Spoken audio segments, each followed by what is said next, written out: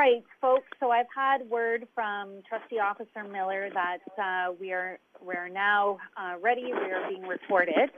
So welcome to our board meeting of May 25th. I'll ask folks to mute themselves. With that, I'm going to begin by going through roll call to confirm all of the trustees and student trustees who are in attendance. Do we have Trustee Archer? Here. Trustee Bingham? Here. Trustee Buck? Here. Trustee Danko? Present, thank you. Trustee Deep? Present, thank you. Trustee Galindo? Present, thank you. Myself is Trustee Johnstone is here. Trustee Miller? Present, thank you. Trustee Mulholland? Here. Trustee Taken Miller? I'm here. Trustee Tutt? Present, thank you. Student Trustee Meddy? I'm here. Student Trustee Prozic?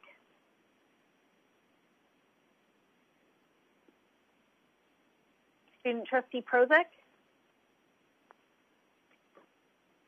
Heather, you may want to fire Student Trustee Prozic a text message as he was with us previously. To that, we have our director, Manny Figueredo, on the line, as well as his entire executive council. Director Figueredo, can you also confirm if we have any other guests on the conference call tonight? Well, thank you through the chair. Sam Hutton, left. Thank you through the chair. We will have our review panel, Dr. Jean Clinton, Dr. Gary Warner, and Brenda Flaherty calling in. They might be online right now. In addition to Kojo Institute, Kika Ojo-Thompson, Shelley Nixon, and Evelyn Myrie from her team will also be on the call this evening if they might be already.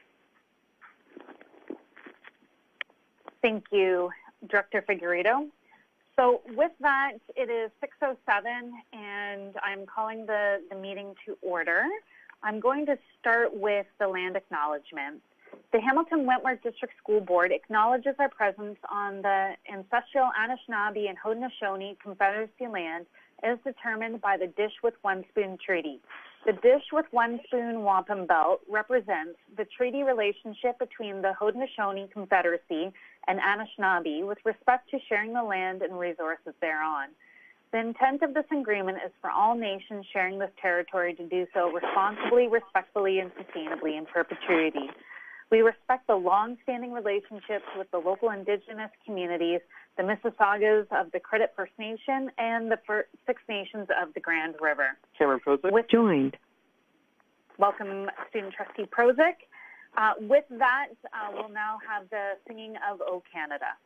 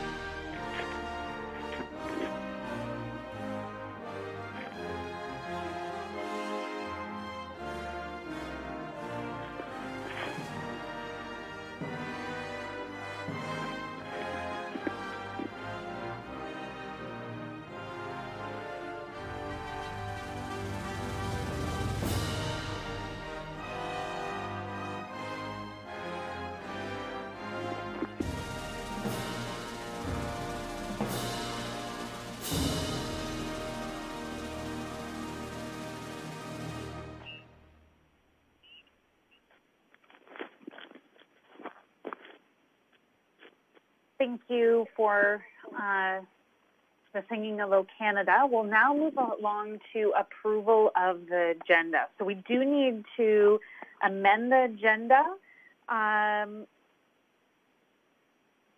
Sorry, I'm just reading. It's actually not an amendment. It will be a recess to finish our earlier meeting. So we will be skipping over item number 9 and resuming that later at the end of the meeting. Our committee of the whole from earlier this evening. So with that, I am looking for approval of the agenda, and I will be just drawing on members of our trustee roll call. So I'll begin with Trustee Archer, seconded by Trustee Bingham, to approve the agenda as it stands with a recess on item 9, returning at the end of the meeting. Do we have any trustees who dissent, who are voting against approval of the agenda? Hearing none, we will be moving along to declarations of conflict of interest. I did not receive any written or formal declarations earlier today. Do we have any declarations? Joined. Do we have it? Welcome, Gary. Do we have any declarations of conflict of interest? No, I don't. So, sorry, Gary, that was not to you. That was joined to our Board of Trustees. To the Board of Trustees, do we have any declarations of conflict of interest? Hearing none. Moving along to confirmation of the minutes from May 11th, 2020. I'll give trustees a few moments to look over the minutes. And to our guests joining us on the phone, if you could please mute yourself. And trustees are working through our meeting this evening, and we will get to you when we come to item 8. We are currently on item 5. So trustees, do we have any comments with regards to confirmation of the minutes? I'll ask the general question. Hearing none, we'll move along to item 6, reports from special trustee committees, and that is finance and facilities. With that, I will turn to Trustee Danko to bring forward the report from May 14th.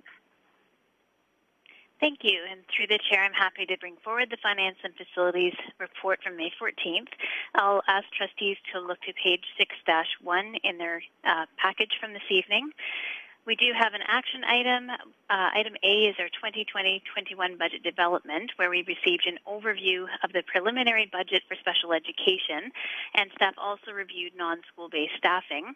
You'll see before you that there are 6 reasons why staffing numbers may change, they may increase or decrease, and that includes an investment in system priority staffing once collective agreements are ratified, because we are expecting this support for student fund. There's also some uncertainty regarding our partnerships and priorities funding. That's our PPF funding that we often receive each year. Some of these grants do have positions associated with them, and we do not have that information at this time. So once we find out if PPFs are confirmed, then we may have staffing positions that are added back in. The timing of school closures or openings may also impact staffing, as well as changes in class size funding, which has happened this year. Of course, as always, as enrollment fluctuates, we may see increases or decreases in staffing, but we do fortunately have projected increases for both our elementary and secondary panels this year, which is great news. And if there are any other budget and adjustments, there can be some adjustments to staffing. At this point, we are still waiting for the GSN from the ministry, and we are still waiting to find out what PPF funding will be allocated. At the time of this meeting, as of May 14th, we were expecting the funding formula to be released by the middle of May. That has not yet happened, at least not as of yesterday. As soon as that does happen, then staff will finalize our preliminary budget position. In the meantime, Our exec council will continue to review expenditures and make sure that recommendations come to finance and facilities as soon as possible. We do have a motion that is the action part of this item where we had Becky Buck recommending that a letter be written to the Minister of Education explaining the significant impacts and challenges that school boards face when funding, particularly the partnerships and priority funding, are not confirmed in a timely fashion. Trustees will be aware that over the past 2 years we've had some delays in receiving the GSN and PPF funding confirmations in the normal time frame that we usually get them in the spring. That didn't happen in the past, and so we think that it's very important that the ministry is just aware of the impacts that has on our staff allocations, the stability of positions for staff, and for the function of our board and our budgeting process. We also have a monitoring item. So we had a capital update, and the good news is that capital construction is back up and running for all of our capital projects that were in process. And there aren't any major delays expected. However, as a result of the pause in construction due to COVID-19 restrictions, we are reviewing the September opening date for Nora Francis Henderson Secondary School. And staff are considering all options. There are many variables that are unknown at this time that can impact purchasing, construction, that can impact moving, getting things into the building for a September start. So at the time of this meeting, staff had committed to sharing information with the public as soon as it was available. That has been done in the meantime. And we also had information that the RFP process has continued, and a tender was awarded for Mount Albion, which is great news. We were, at the time of this meeting, waiting for the results of Collegiate's RFP process, and I believe we have a positive update on that one as well. With that, I would like to move the report. Thank you, Trustee Danko. So with that, I'll have a seconder, and we will have Trustee Taken-Miller second the report. And with that, I'll go through roll call. Trustee Archer, do you have any questions or comments? Trustee Bingham. No, no questions right now. Thank you. Thank you. Trustee Buck. Thank you, Trustee Johnstone. I just wanted to speak a moment to the motion that I had made at this meeting. I understand that in past years, this hasn't been an issue where the ministry has been so delayed in getting PPFs to boards in a timely manner. They do have deadlines, and this is an exceptional year, and there's no part of me that wants to diminish that. However, I see a pattern in just the few short years that I've been doing this job, and so I'd like to get ahead of this. This year, yes, an exceptional year. I would hate to see it happen again where we're to the end of May and we still don't have confirmation on a number of items from the ministry. So just a note to them was my purpose in putting forward the motion that we really do need timely responses from them, we do need timely information from them. Our staff have deadlines, and they're doing their best to meet them, but it does impact certain things like union agreements. And when we don't know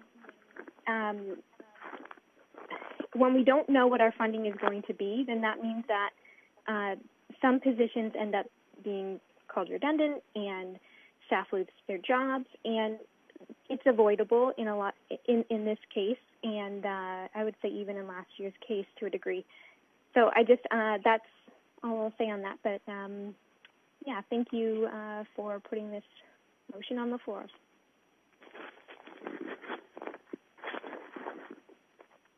Thank you, Trustee Buck. So I'll turn to staff for comment. Director Figueredo.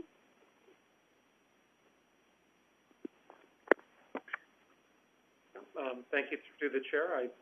The only comment I have updated right now is that we're still waiting, as Associate Director Zucker said, the GSN. We still haven't received them, and we have, as Brett has indicated, that the delay does cause delay in us approving our budgets at the local level. So we're hoping to hear. We were told last Thursday that the information will be coming very, very soon, is what we were told. Thank you. So moving along through the speakers list, Trustee Deese. No questions, thank you. Trustee Danko. Oh, thank you. Through the chair, just thank you to Trustee Buck for clarifying that we do want to recognize the exceptional circumstances we're in this year, and that there is a pattern that we want to address with that motion. I also neglected to mention, I want to acknowledge the work of staff and the work of trustees on this committee. As you may have noticed, we do report to pretty much every board, and this is a time of the year where we have weekly meetings, and there is a lot of work to be done. So I just want to acknowledge that everyone has been very dedicated. We have had all members at each meeting, and I really appreciate the work of both staff and trustees. Thank you, Trustee Danko. Trustee Galindo.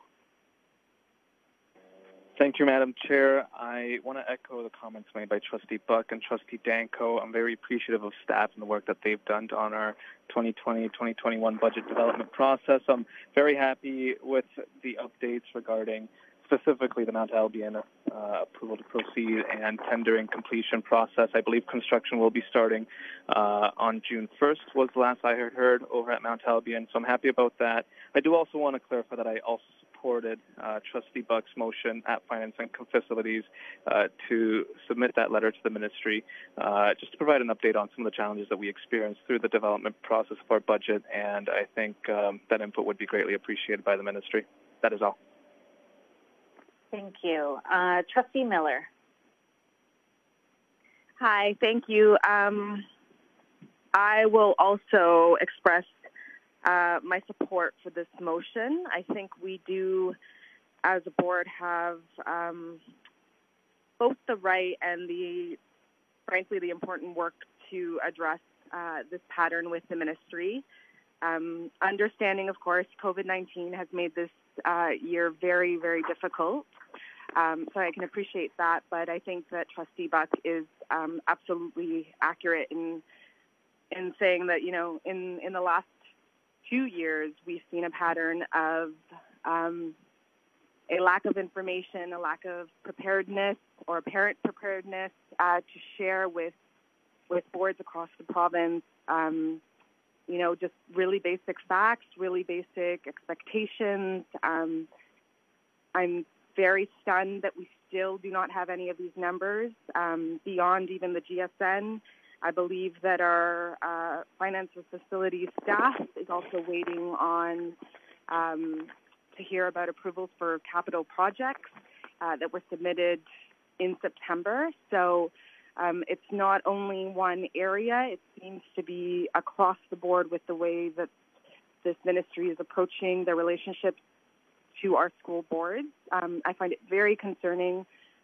For lack of a better word, I find it quite disrespectful. And it is impeding the ability of our fantastic staff to continue to do their work to the furthest possible ability. And frankly, even within the context of a COVID situation, we see that same pattern. We see very little information being presented to us as boards so that we can do the best that our staff are capable of. And I find it immensely troubling and very, very, the only word I can land on is actually just quite disrespectful, because I find it very short-sighted in that. I won't keep going on, but I support addressing this very factually and just very, kind of to the point in a public letter to the Ministry as it stands. Thank you.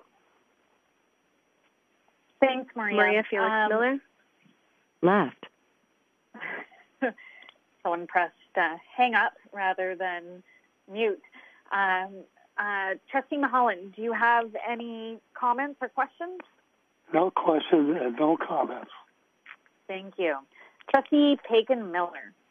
Yes, I support the motion that Becky's putting forward. I think it's time that, I know the COVID situation has made everything a little crazy this year, a lot crazy. But I still think that we need to have a direction, and we're not getting any real direction on this. So I'm supportive of Becky's motion, and that's my comment. Joined. Thank you. Trustee Tutt. I echo Trustee Mulholland's comments. Thank you. Student Trustee Meddy. No questions right now. Thank you. Student Trustee Prozic.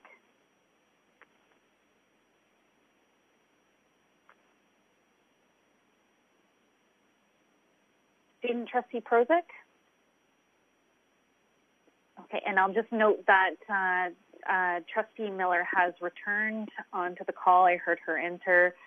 So I'll just echo that we've certainly heard many comments tonight with regards to Trustee Buck's motion. Those certainly are captured by our Trustee Officer Miller, and we look forward to communicating our concerns to the ministry. So with that, we have a motion to approve, and the motion will be put forward by Trustee Danko, seconded by Trustee Buck, and we will be having a negative vote. Do we have anyone voting against the motion to approve? Hearing none, the report passes. So we will now move along to item number, item number 7, Special Education Advisory Committee from April 22nd. And I wonder if we can ask, Trustee Buck to bring forward the report. I realize that Trustee Buck was not in attendance. No, she was in attendance. I was actually there, Alex. Yes. Okay. Yes. Trustee Buck. So, no problem. I don't mind bringing this report forward. I know that Trustee Johnstone was able to come partway through, and she gave a fantastic update to our group about what our board is doing in other areas. Prior to her arrival, Superintendent of Specialized Services, Peggy Blair, gave us an update. Gave the committee an update on the supports for families and the professional learning opportunities provided to staff during this ministerial order that has our schools closed. We also did several members' updates, and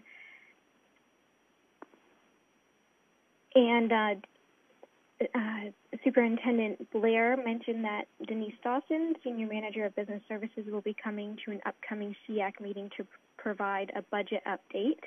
Hopefully we will have lots of new information once she's able to join us. If you have any specific questions about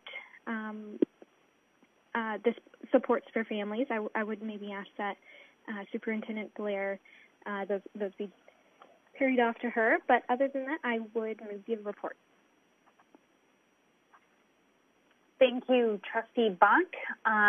So with that, I'll have the report moved by, to receive the report, moved by Trustee Buck, seconded by Trustee Archer, and with that, I'll go through the roll call. Trustee Archer, do you have any questions or comments? Pass, thank you. Thank you. Trustee Bingham?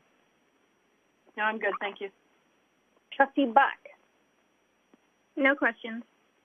Trustee Danko? No questions, thank you. Trustee Galindo? No questions at this time, thank you. Trustee Miller? No questions, thank you.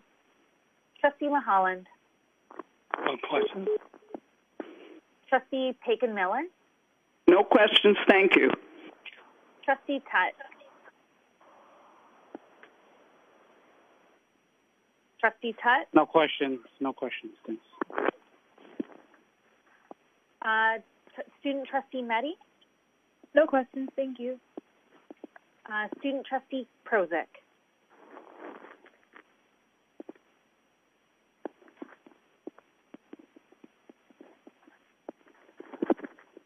He's still not on the line. Trustee Dees. Hi. I just wanted to thank Peggy and her team for, I think with everybody, and, as we've been mentioning, but, with all the changes that have gone on, and I just want to recognize Peggy Blair and her team for all the work that they're doing to support our families in this time. So thank you. Well said, Trustee Dees. Thank you. So with that, do we have any trustees, because we'll now do a negative vote. So the motion is to receive the report. Do we have any trustees who are dissenting? And I will, hearing none, the motion does pass. So with that, we'll move on to item number 8, Bullying Prevention and Intervention Review Panel Interim Report. And I'll turn this over to Director Figueredo. Thank you through the chair. This evening, I just want to acknowledge and I'll have them say hello because I know they're on the call. And after I do that, there's 2 parts for this evening. One is to give an update on a timeline, and I have a brief report for that. And the second part will then be to commit to our time commitment by May to give a interim report from the sessions that were completed to date. And that interim report will be presented by Dr. Jean Clinton on behalf of the panel and the consulting firm. So I just want to begin and let each person sort of welcome them this evening. So I know Dr. Jean Clinton. If you are there. Dr. Jean Clinton, are you on the line? Or you might be on mute. I hope not. Okay. We'll just continue to move along, please, Director. Dr. Gary Warner. Yeah, present, yes, thank you. Okay. Brenda Flaherty. Good evening, and it's nice to be here to be at the point of the interim recommendations. Thank you. Okay. Welcome, Brenda. Interim themes, not recommendations, sorry. No problem. So that's the review panel. Also, we invited our consulting firm and staff from consulting firm. We'll just see if Kika Ojo-Thompson's listening as well. Good evening, everyone. Thank you so much. We're really excited about your feedback for tonight. Welcome, Kika. And from Kika's team, one of the writers to help put the report together, Shelley Nixon. Hi, everyone. This is Dr. Shelley Nixon. Very nice to meet you, and I'm very much looking forward to hearing everyone's feedback tonight. Welcome. And also, I believe Evelyn Myrie is on as well.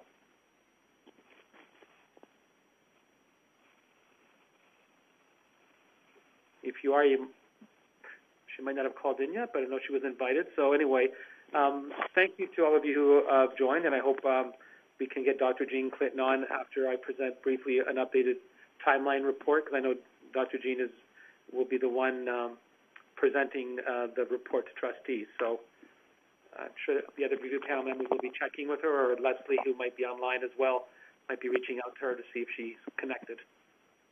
So trustees, in your package this evening on page 8-1, what I have in front of you is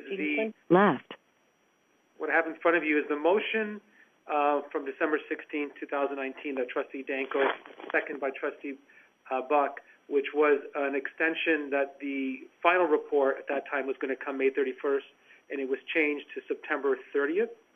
What I'm asking for trustees this evening is that that previous motion be reconsidered, and if it is reconsidered, so we have to vote on that first, then the new motion around a timeline of December 16, 2020 for the final report to come forward. And again, one of the reasons why, I guess the background of this, joined. We're reminded again of the tragic event of the death of Devin Selvey on October 7th, and how that tragic event did raise the broader issue of bullying in our community, in our schools, which hence prompted the review panel to do their work, and supported by Kojo Institute. To date, you look in the background session, there was 20 identified stakeholder groups. We still have outstanding the racialized community group that was scheduled March 24th, and also another general session that was scheduled in Waterdown Flamborough on March 25th.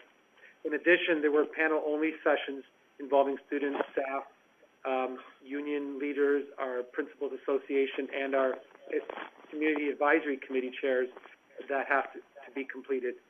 So this is important work, and in discussions with Kojo Institute and the review panel, everyone's committed, and we are committed to complete this by December 16th, regardless if we're allowed to have large group gatherings or not. We will have to use the virtual tools that are available to us to complete this work. So that's the first part of this evening. So I pass back to the chair, whether there be a reconsidering of the first motion, and if so, a recommendation to adjust the timeline to December 16th, 2020. So I'll pass back to the chair. Thank you. And I guess before we go into, if I can just get clarification through to our director, because I do believe I heard Dr. Jean Clinton come on the line. Dr. Clinton, are you with us now? I am. I've been here for some time. I don't know why I was still on mute. So can you hear me now? We can. Thank you. Perfect. Thank you. So with that, Director Figueredo, would you like for Jean to go, Dr. Clinton to go through the presentation and then do the motion at the end, or would you, or was there a preferred, I guess, presentation? Through the chair, thank you for asking. What I was hoping that this motion could be considered now, and then a new motion passed, and then I would pass it on to Dr. Jean Clinton on behalf of the panel consulting firm to do the presentation and then answer any questions. Wonderful. Thank you. So to trustees, so at this point, what we are going to do is look at item 8.1, and as was highlighted by Director Figueredo, there is an action item that is presented, and the recommended action is that the final report from the Bullying Prevention and Intervention Review Panel be submitted to the Director of Education and shared with the Board of Trustees no later than December 16th, 2020. And that the previous motion, Resolution 19-65, be rescinded. And the previous motion had the deadline for September 30th, 2020. There's two parts to the motion, A and B. And so with that, I'll have the motion put forward by Trustee Tutt, seconded by Trustee Bingham. So with that, speaking only to the recommended action, I will now put it on the floor, and I will go through roll call. Trustee Archer, do you have any questions or comments? Yes, a little confused here. The report needs to be brought to the trustees before September the 30th of 2020 or December 2020? So the original motion. Oh, yes. Sorry, Trustee Officer Miller. Thank you. Through the chair, to be clear, it's a two-part motion. So the first part that trustees would be voting on would be whether or not to reconsider resolution number 19-165. If that passes, then there's a second motion that comes forward, which is the new one written as Part B. So if it's Trustee Tutt and Trustee Bingham who have moved and seconded the reconsideration motion that should be on the floor at the moment. Thank you for that clarification. So I think to make this easier, I'm going to go through roll call twice then on this. So right now we're only speaking to item A, which is to rescind the original date due date for the final report to come forward September 30th. What you're hearing is that staff are asking for more time due to the unique circumstances that we are in. So with that, Trustee Archer, speaking to item A, to rescind the September 30th deadline. Okay, so there is an extension. So this means it will be reviewed, looked at after September. Maria Felix Miller. Means, left. Oh. Okay, go ahead. I'm sorry. So, Trustee Archer, would it help if we come back to you? Do you need more time? Sure, go ahead. Okay. It's just so interrupting. I wonder if does it help, Director Figueredo, if you could explain the request to all of our trustees that you're asking for. Maria Felix Miller. Joined. Thank you, through the chair. So the first part in A is to reconsider the original motion was September 30th. Because of COVID and school closures and the sessions that were scheduled in March that were outstanding, we didn't know how long the closure was going to be. So we're requesting more time and to plan the rest of the sessions in the fall, whether they be face-to-face or virtual, they will be rescheduled. So what I've asked is, because there's a motion on the book, Part A is first for trustees to rescind or reconsider the original motion of September 30th to vote to remove that. And then the second Part B is then to pass a motion to support the new date, which is December 16th, 2020. I hope that helps.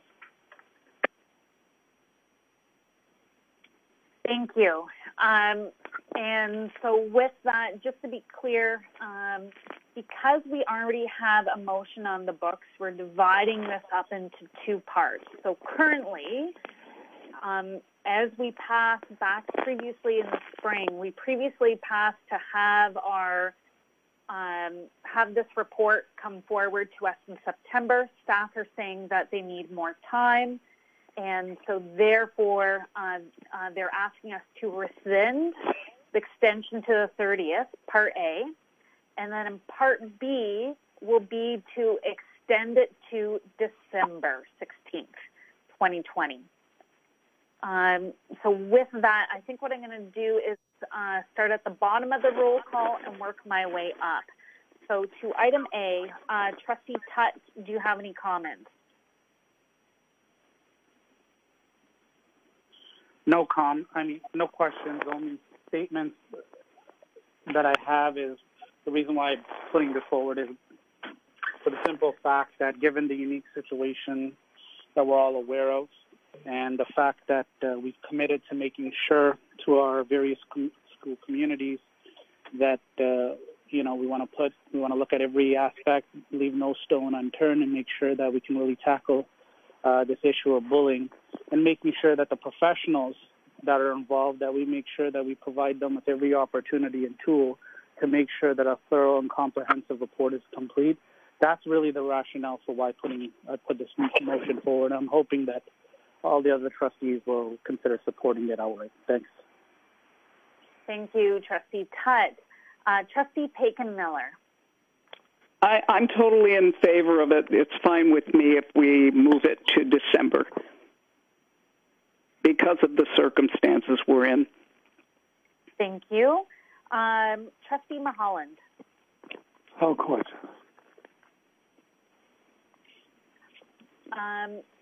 Okay. Trustee Miller. Hi. So I can appreciate Trustee Tutt's assessment here. He's definitely right in that we should be looking to the professionals to do the work. This is an incredibly important and very large scoped project. I am curious, and I was wondering if I could get clarification, and I apologize, I did disconnect again for the second time tonight. So I apologize if this has been asked and I just didn't hear it. But could I get a clarification around why December 16th is the new date? I was reviewing the report. There's a lot of very important work that has already come forward that's already pretty clear to me that I would really want to see implemented in a September, early fall rollout in terms of our curriculum and our professional development. So if I could just get staff to clarify what the reasoning is behind the December date. Yes, and I'll turn over to Director Figueredo, but just before I do, trustees will recall that all along we have been not waiting until the final report. All along we have been implementing changes as they have arrived. So I want to ensure that no one thinks that we are in any way delaying any of the important information that has been coming forward. And there's certainly been a number of communications that went out to our families to indicate how we were making changes immediately as feedback was coming in. But Director Figueredo? Thank you, through the chair, and thank you for Trustee Felix Miller's question. It's twofold. One is to honor the scope of the work that we had committed to. And as you can see in the report, there's still sessions that have not been completed that we think are important, including part of that scope is also working with Dr. Tracy Valancourt and Dr. Deb Pepler around the online survey portion that is also available. And B is looking at COVID-19 and unsure of what September will look like. We know in a regular September startup that month of September is not an ideal situation to have community sessions or administer an online survey for the community. So we usually do those sessions in October, and not knowing what September will look like at this point, that's why we're asking for the extension. Joined. Thank you, Director. Trustee Miller, do you have follow-up questions on that? Sort of. I can definitely appreciate we don't know where we will be in September, considering the overarching issue of COVID-19. When I'm reading the preliminary suggestions from the report, I'm seeing a lot of recommendations around independent evaluation, social justice training, restorative justice training for our staff, building stronger reporting, figuring out how to support our staff in reporting instances of bullying, but also connecting that to the student component. There was a comment in there about building better relationships with our marginalized communities and our racialized and marginalized community partners. And I'm very supportive of this work overall, but I'm very concerned that given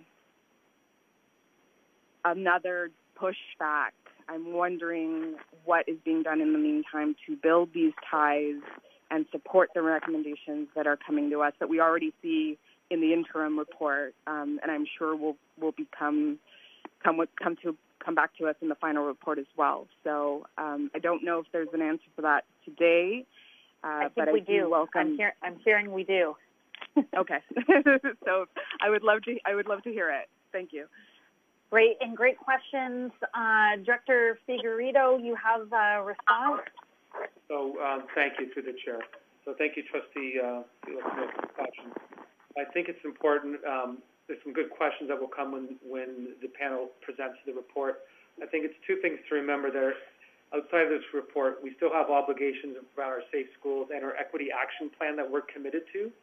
And secondly, I think it's important when you do hear the report, to date, it's themes that have emerged, and what the review panel will explain this, and their commitment is they still want to gather the rest of the themes from groups they haven't heard. And also, they're clear that this is themes today because they want to make sure the commitment was to report back to the community in May in terms of themes that they have heard. But they also want to make sure then that it is filtered through the advisors, the expert group, Dr. Kathy Short, Tracy Valancourt, Deb Pepler, and Barry Finley, to make sure that what they put forward as recommendations is actually evidence-based best practice. So that's why they want to make sure that that time of analysis and review is given time. But I think it's important that we remember some of these themes will allow us as staff to reflect and see how they're already embedded, or if they're not embedded, what we think about them in terms of our safe school strategies and also our equity action plan.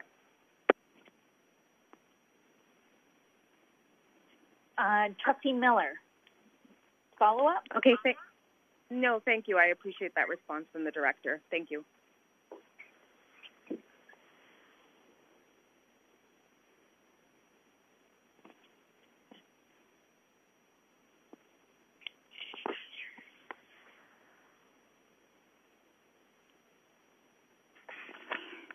Trustee Galindo? Thank you, Madam Chair. Just want to echo some of the comments made by Trustee Tutt and Trustee Miller. In recognition of the importance of this report and the recommendations that will come forward when it's concluded, in recognition of the challenging work that has been undertaken and is being undertaken with this report, and recognizing the unprecedented times and unpredictable challenges that have arisen due to COVID-19, I absolutely support the motion to extend when that report, the final report, will come to trustees. I think, recognizing the amount of work that's going into this from an analytical and data collection standpoint, it does take time to process and analyze all that information.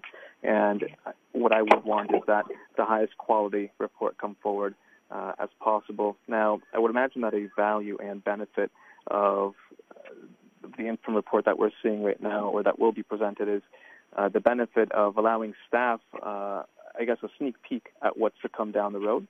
Not the final report, but it allows us to prepare and think about some of the themes and challenges that we're going to have to address in the next couple of months, if not years.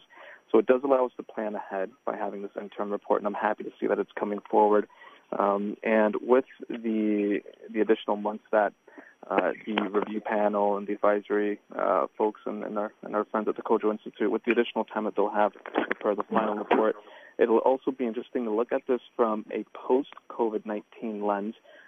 Because I will ask this question later once the report is being presented, but it'll be interesting to see what impacts COVID-19 has had, not just from a data collection standpoint, but also from a bullying standpoint. What are some of the themes that have arisen as a result of COVID-19? And when I think back to events that have changed the modern world, I think back to 9/11, for example, the September 11th terrorist attacks. We saw a change in the type of bullying behavior that students and even adults were experiencing around the world, and we ended up seeing a lot of themes around, racism, discrimination towards folks of Muslim backgrounds. And I'm curious to know if we're seeing any of those patterns with COVID-19. But like I said, I assume that that's one of the opportunities that the panel will have with the added time that they're receiving to prepare the final report. Aside from that, no other questions or concerns. Thank you, Madam Chair. Thank you, Trustee Galindo. And I think while we will have a more fulsome report coming to us, Director Figueredo, if you can just quickly address if having more time will allow us to look at potentially, the impact of bullying may have on the post-COVID world, if any, if there's any changes in terms of what we were already looking at. So thank you through the chair. I think that will be the value of the consultations that will happen in the fall, face-to-face, and also the survey, because people will bring now that lived experience. So I think we not only might see some similar themes from the consultations that happened before March break, There might be new themes that emerge as a result of the COVID-19 reality and new things that we're just not aware of that could emerge. But but as you're aware, this report is being shared with staff to think about what future planning and where integration could occur until the final report comes. Thank you. Trustee Dees. I support the motion. Left. I support the motion. It makes sense. I think it's important that we do this right and have the time to do it right. And I think the extra time, if it does allow us to kind of view the impact COVID has had as well, and even looking at the numbers on social media bullying. So I support the motion. Thank you. Thank you, Trustee Dees. Trustee Danko. I'd like to just echo Trustee Tutt's comments, and to the motion for reconsideration, I absolutely support it. Moving along to Trustee Buck. Thank you, Trustee Johnstone. So I have nothing new to add. For the same reasons as many of my colleagues have stated, I'll be supporting this. Thank you. Trustee Bingham. Yes, I'll definitely be supporting this. I think one of the main concerns about not extending it would be that there are groups and areas that have not had their say yet, not been able to tell us what it's like. And somewhere like Waterdown is completely different from Stony Creek, from down the mountain, from up the mountain, all of those things. And I think it's extremely important that all groups are, all districts, all areas, all whoever do have their say, do let us know what is going on in their districts as well. So I will be supporting this. Thank you. Thank you, Trustee Bingham. Trustee Archer, and we're so sorry for the interruptions earlier, and I also personally apologize that it was a bit confusing. We're all getting used to the new world. So with that, Trustee Archer, do you have any questions? No, I do have a comment. I did understand what is being put forth, and I will support the motion. My concern, and I just want to make sure that it's not lost. People were waiting to see the report, and from September to December, I just hope there's some resources and things available for students and staff in the new upcoming school year. That's all my concern was, is if we're changing it from September to December, what's available, what supports are available. That was my concern. Thank you. Thank you. And I'll just we'll go over to Director Figueredo. Can you provide some comments around support?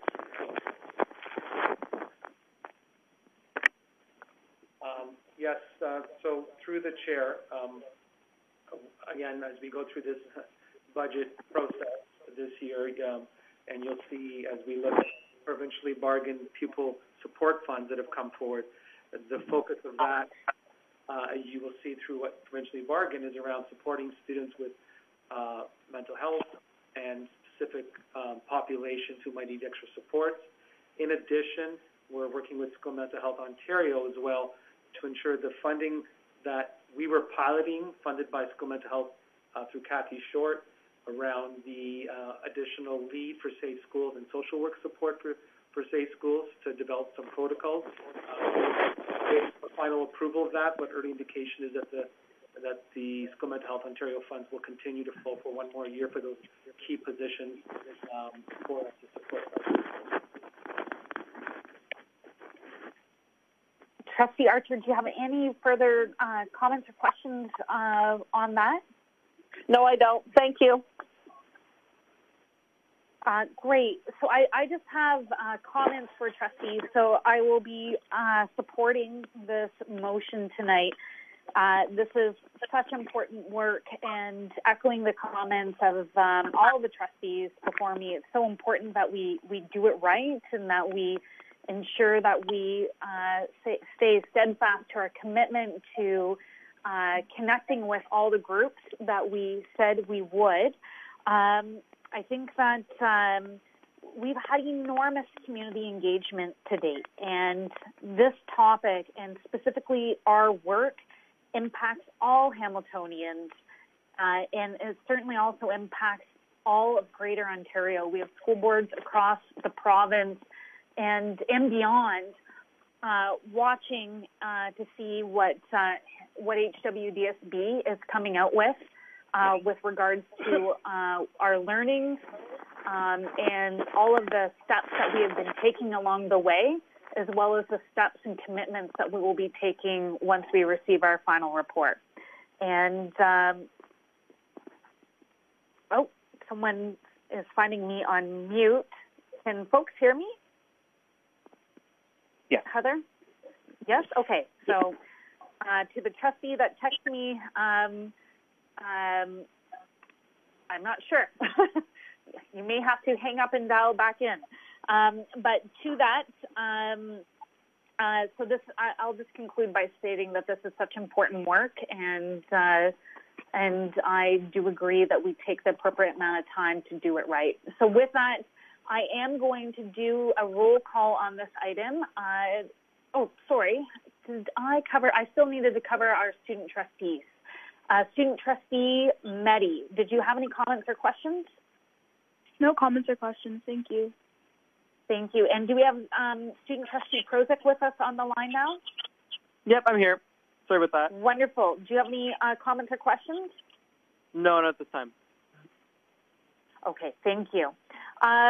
So with that, and I'll just remind folks, if you're not on mute, to make sure you're muted when you're not talking. So with that, I'm going to go through a negative roll call on the motion for item A, which is to rescind the previous motions. We're going to have two votes. So this is item A.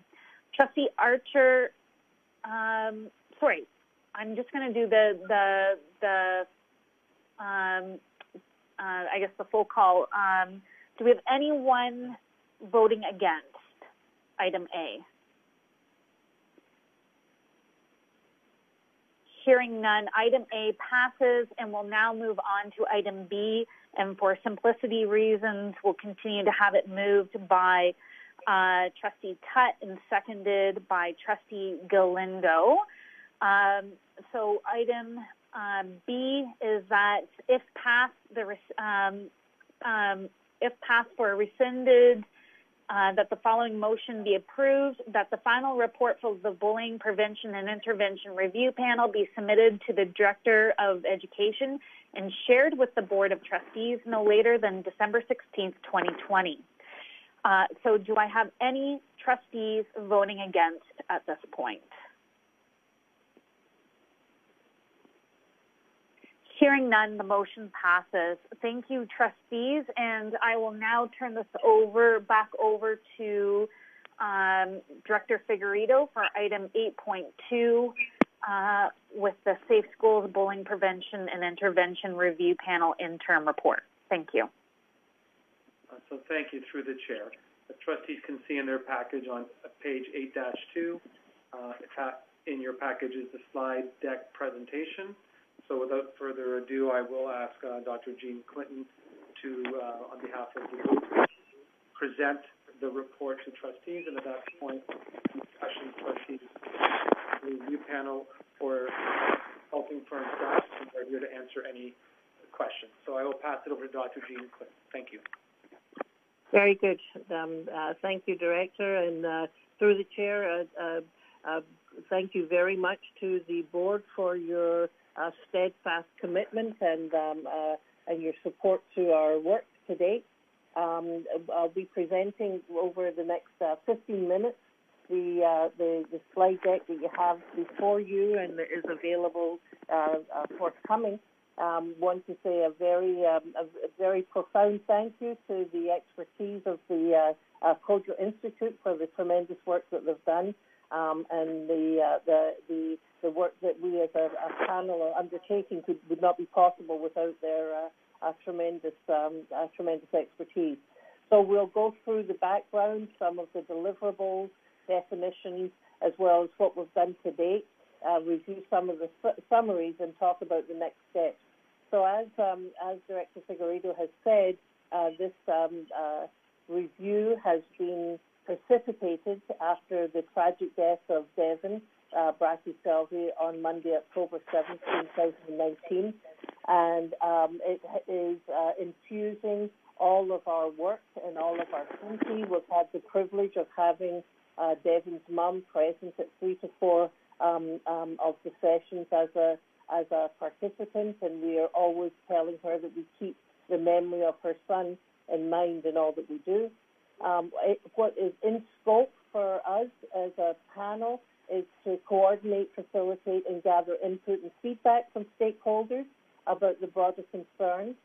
We're looking at the 4 pillars of prevention, intervention, reporting, and responding as defined.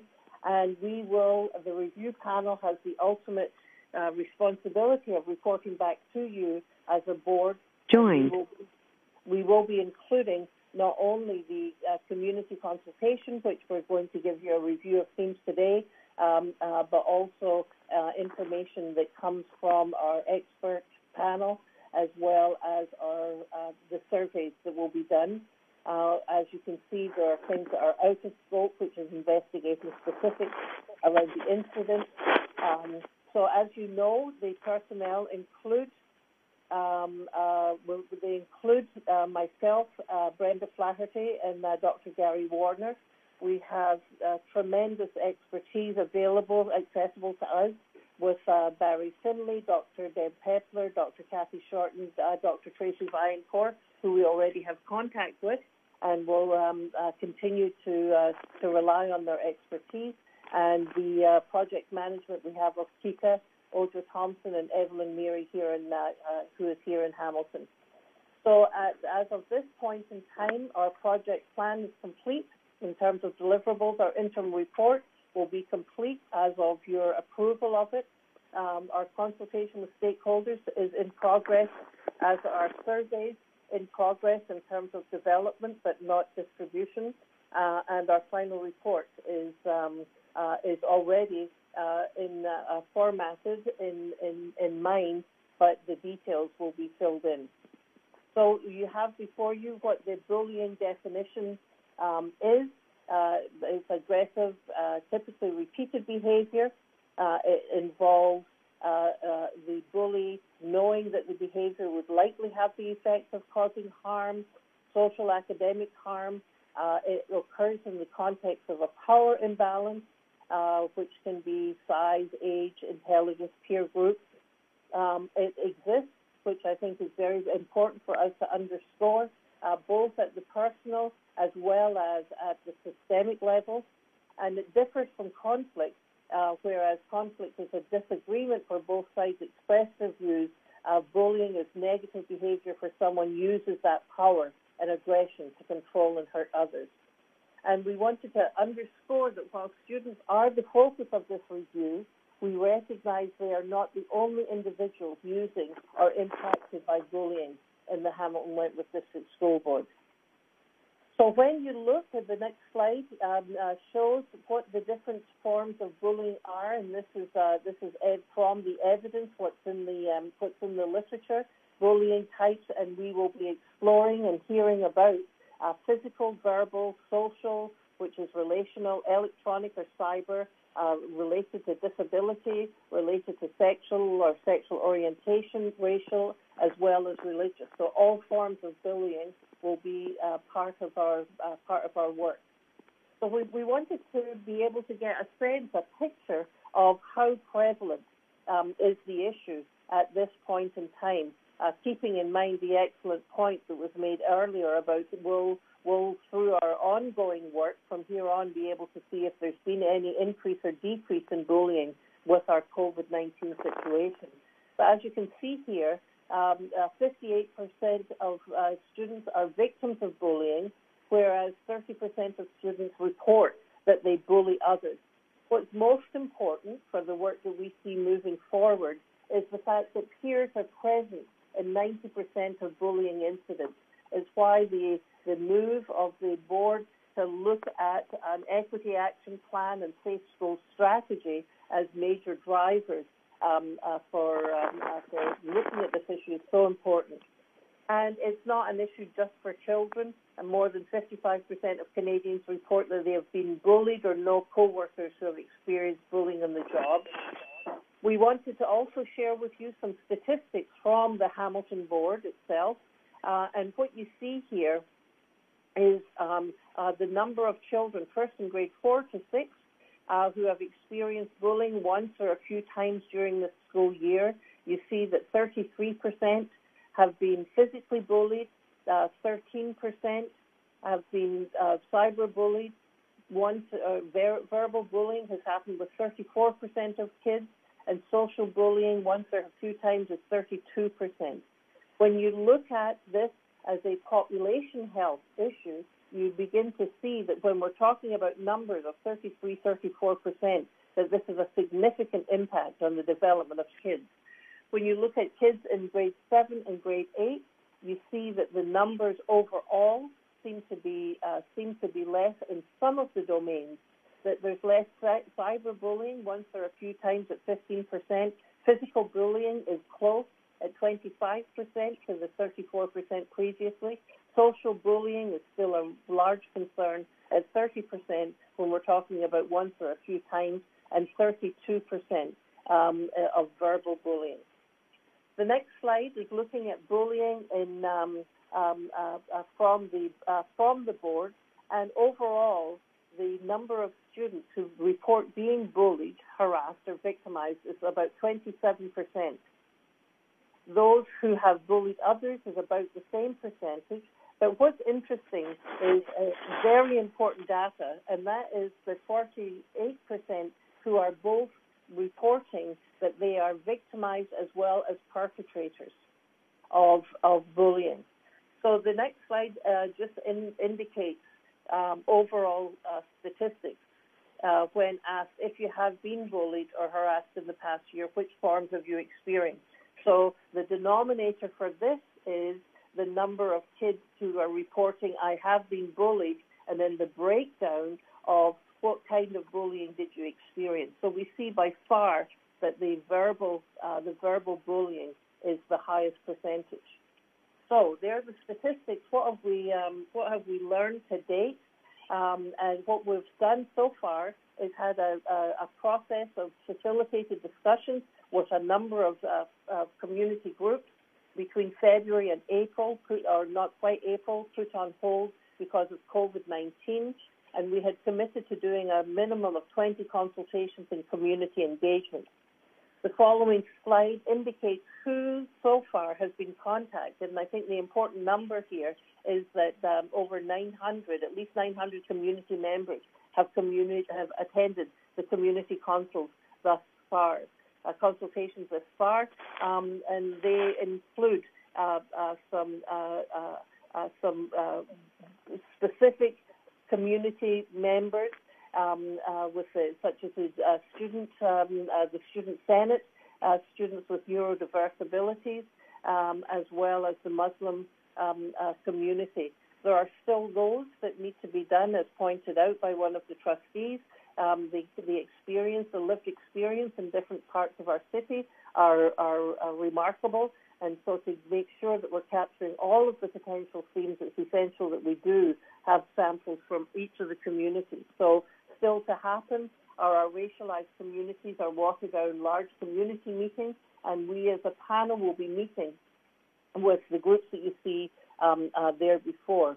What's important to emphasize here is that as a panel, we feel that we have started the process very much of getting very important themes that are consistent, that are mentioned in multiple domains and multiple places, but that we have not yet finished the work to date. So we have, through the expertise of COJO Institute, have made sure that there has been community support. So there's been available on-site public counselling and support resources. Childcare has been made available. Fantastic food and drink have been provided. All of our venues were accessible and will continue to be so. Information concerning consent, all of this is in place, as well as anonymity in session notes was guaranteed. So how we actually went about doing this before we get to the themes, is facilitators explored school safety through focus areas of looking at, as you directed us, to look at bullying prevention, intervention, responding, and reporting.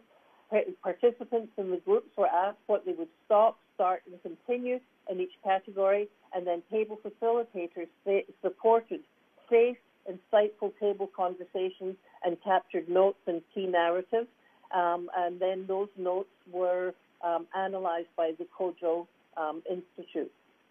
So now moving on to what are the themes. Now we want to make sure to emphasize that these are themes to date. We're not coming to you with recommendations yet that you need to approve, but rather recognizing that we are not complete in our undertaking, that there's still engagement work to be done, including the surveys.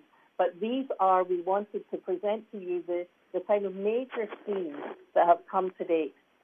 So in the area of prevention, there is eight themes that have risen to the fore. So one is to create a supportive, positive culture based on trust, equity, and accountability. 2, provide mental health support, social and emotional learning, role models, and safe spaces for students. 3, make better use of diverse community partnership opportunities. Listen to the voices of students and engage them in problem solving and peer support. 5 is update policies and procedures and review regularly, including for oppressive practices. 6, provide staff with anti-oppression and bullying prevention training.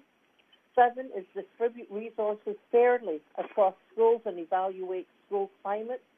And 8 is to evaluate how students are supervised in schools online. So these are, I've listed them as 1 to 8, but they are not weighted in terms of what was said. They're just put together in this particular order. Summary of themes in the area of intervention is to train staff and students in intervention techniques, ensure policies do not punish students who stand up to bullies, and offer mental health and support services to victims. In the area of responding, the major themes that have been expressed by the community to date include continue the public consultation process underway and take bullying seriously. 2, invest in teachers, train them in restorative justice and hold them accountable. 3 is develop effective anti-oppressive policies using a consultative process. 4, review consequences for bullies and victims after an incident and re-examine the suspension expulsion process using an equity lens. 5 is parents should be involved in the resolution process after bullying incidents, held responsible for their own behavior, and offered culturally appropriate support. Lastly, have open and respectful communication that balances with privacy requirements. When it comes to the reporting, there are the following 5 suggestions, themes, and that is create a culture of accountability that supports reporting and train all staff on reporting policies. Explore independent reporting mechanisms, ensure safe processes that account for the experience of marginalized communities, honor the voice of parents, respond meaningfully to reports, and follow up in a timely and thorough manner, build trust with racialized community, and lastly, collect and track disaggregated data more effectively and report in a transparent manner, subject to privacy regulations. The last summary of themes are just general themes that say update the curriculum to include mental well-being, equity, and anti-bullying support, increase funding to school mental health resources and community support, and transparently evaluate schools and have independent reporting mechanisms. So the last slide, we're talking about the last 2 slides, community consultation, the ongoing work. So there have been outstanding sessions to date. These are themes based on these preliminary suggestions from the populations that we have spoken with. Further sessions will take place in one format or another in the fall. We are very much needing to get information from students, from parents and staff, to make through surveys to ensure that we're getting the voices of all of the key participants and key stakeholders in this. So there may be themes that do arise as further consultation unfolds, and they will be rolled into what we do with our final recommendations. So they'll be captured there, and we will have community feedback from all the consultations and surveys, including expert advice, evidence-informed practice. So in response to the remaining public consultations below or postponed, the racialized community, a general session, and panel-only sessions with involving students, staff, union leaders, and advisory chairs. All three of us are absolutely dedicated to making sure that we have student voice and that we have a robust picture of the experience for students.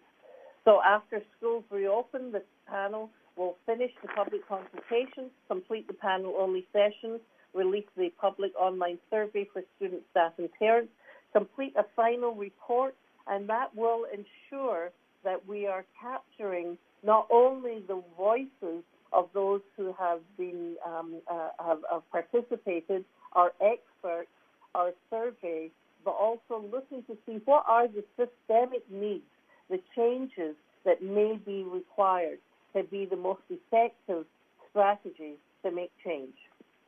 So thank you. Through the chair, open to the next step. Thank you, Dr. Clinton, for presenting that report. And on behalf of the Board of Trustees, to you, the entire panel, and COJO Institute, and all of the other researchers that have been supporting your work, thank you so much for conducting this work on the behalf of the Board of Trustees. We specifically struck as a committee that was at arm's reach so that you could work independently to collect the community voice. And we certainly appreciate the work that has been done thus far. I am going to open this up for questions, and as always, I will go through roll call. And I will start with, we'll go with Trustee Tutt. Do you have any questions or comments on the report? No questions. Just wanted to say thank you to the entire team for and Dr. Clinton for running us through that presentation. Very detailed. Thank you. Thank you. Trustee Paikin-Miller.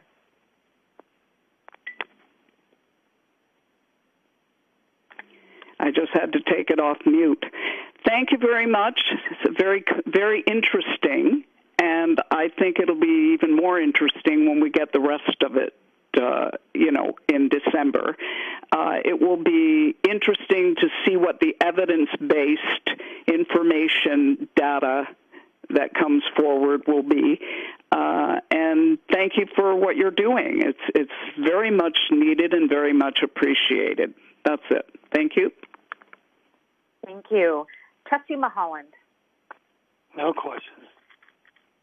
Thank you. Trustee Miller. Hi. Thank you. Thank you so much to the panel and everyone involved, and especially thank you to Dr. Chopin for that report. I just wanted a clarification around some of the terms. So there was cyber physical bullying, verbal bullying, as well as social bullying. And I just wanted to get a better sense of, did you see a lot of overlap in the data between the groups? What specifically do we mean when we're reading social bullying? If I could just get that 50% of those terms. Yep. So I can speak to that through the chair.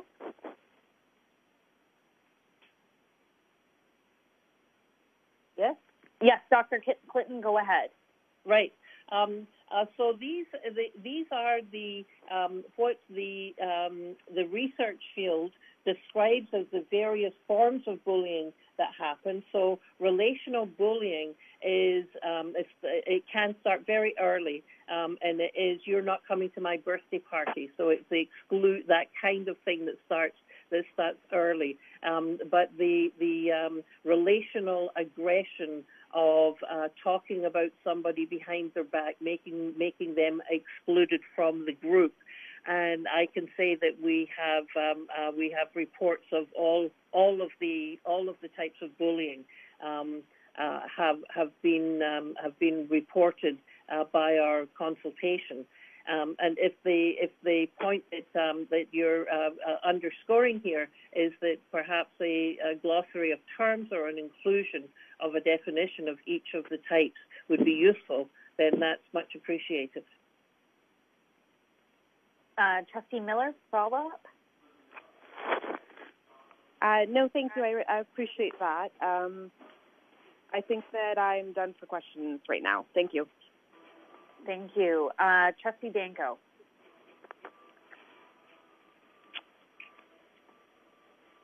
Thank you. And through the chair, I have a couple of questions, and I just want to thank the panel, the whole team, because I understand that the sessions that you've had to attend and the stories that you've been hearing were quite challenging to listen to. I heard from people who attended the meeting as public members. So for the panel, I know that must have been a challenge, and I really appreciate that you've done what you've done and compiled it in the way that you have for us today. The questions I had, the first is around, I know we'll be getting to specific strategies, but as we look forward to building a survey for students, one of the questions I'm wondering if this will be asked is about supervision and sort of where bullying happens. So one of the themes was that we need to look at how students are supervised. And you know, we know that bullying often, when it does happen, it tends to be away from adults because if it happened in front of adults, one would hope someone would intervene. So would that be something that we'd be asking in the survey for students in terms of when or where does bullying happen?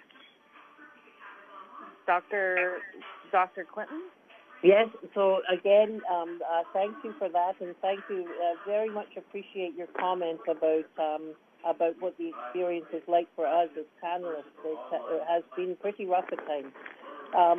So yes, absolutely. We will be asking the surveys that are available and that Dr. Vaillancourt and Pepper are being putting together include essential information, as you point out, of where does bullying happen, so that strategies can be implemented to deal with that. Evelyn Myrie.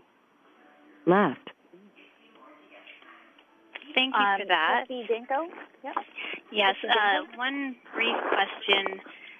Under community consultations, one of the themes was reviewing consequences using an equity lens. I was just wondering if you could expand a little bit on what was meant by that. So can you just put us into the, which slide number that was? That was slide 20. The bottom left square. Right. So I'm wondering. I'm wondering if this may be something that the consultants may have a better perspective on. I have my own impression of it, but I wonder if we have more of an impression from Shelley or Tika. Sorry, and just before we go to a response, just one moment. Okay. Trustee, someone's not on mute, so if you just want to ensure that you're on mute, that would be appreciated. So sorry about that. Please continue. Oh, that's okay. Sorry, I'm just going to go back to the slide, even though I was about to answer. This is Kika. I will say a couple things, and then Shelley will confirm confirm the concept or offer her own. Review consequences for bullies and victims after an incident and re-examine the suspension and expulsion process using an equity lens. So we see two things happening. We see from an equity perspective in terms of dependent upon the identities involved, we see disparity and disparity in the types of consequences that people get and for whom. So who's being bullied? What kind of bullying are we seeing? So is the perpetrator does the perpetrator have dominant identities? When we see the perpetrators having dominant identities, we tend to see not as severe consequences. And it doesn't mean that the targets are no longer experiencing, the bullying at the hands of those perpetrators, given those consequences. So it, sort of questions around whether those consequences are working, whether they're equitably laid out. So what would happen if the roles were reversed and the identity of the I'm using the word perpetrator of the bully, if the identity of the bully is one that is marginalized, so kids who are in poverty, kids who are racialized, kids who are Muslim, etc. Do we see that for them the consequences are heavier? And so this message actually came through, and we wanted to note that we need to pay close attention to how we consequence and for whom. Shelley, did you want to add right quick through the chair? Thank you, through the chair. Kika said basically everything that I wanted to say, and I don't have access to specific Hamilton school board statistics, but in general we know that Black children specifically tend to be expelled and suspended at higher rates than white children. And that came up as a comment from the parents in the community.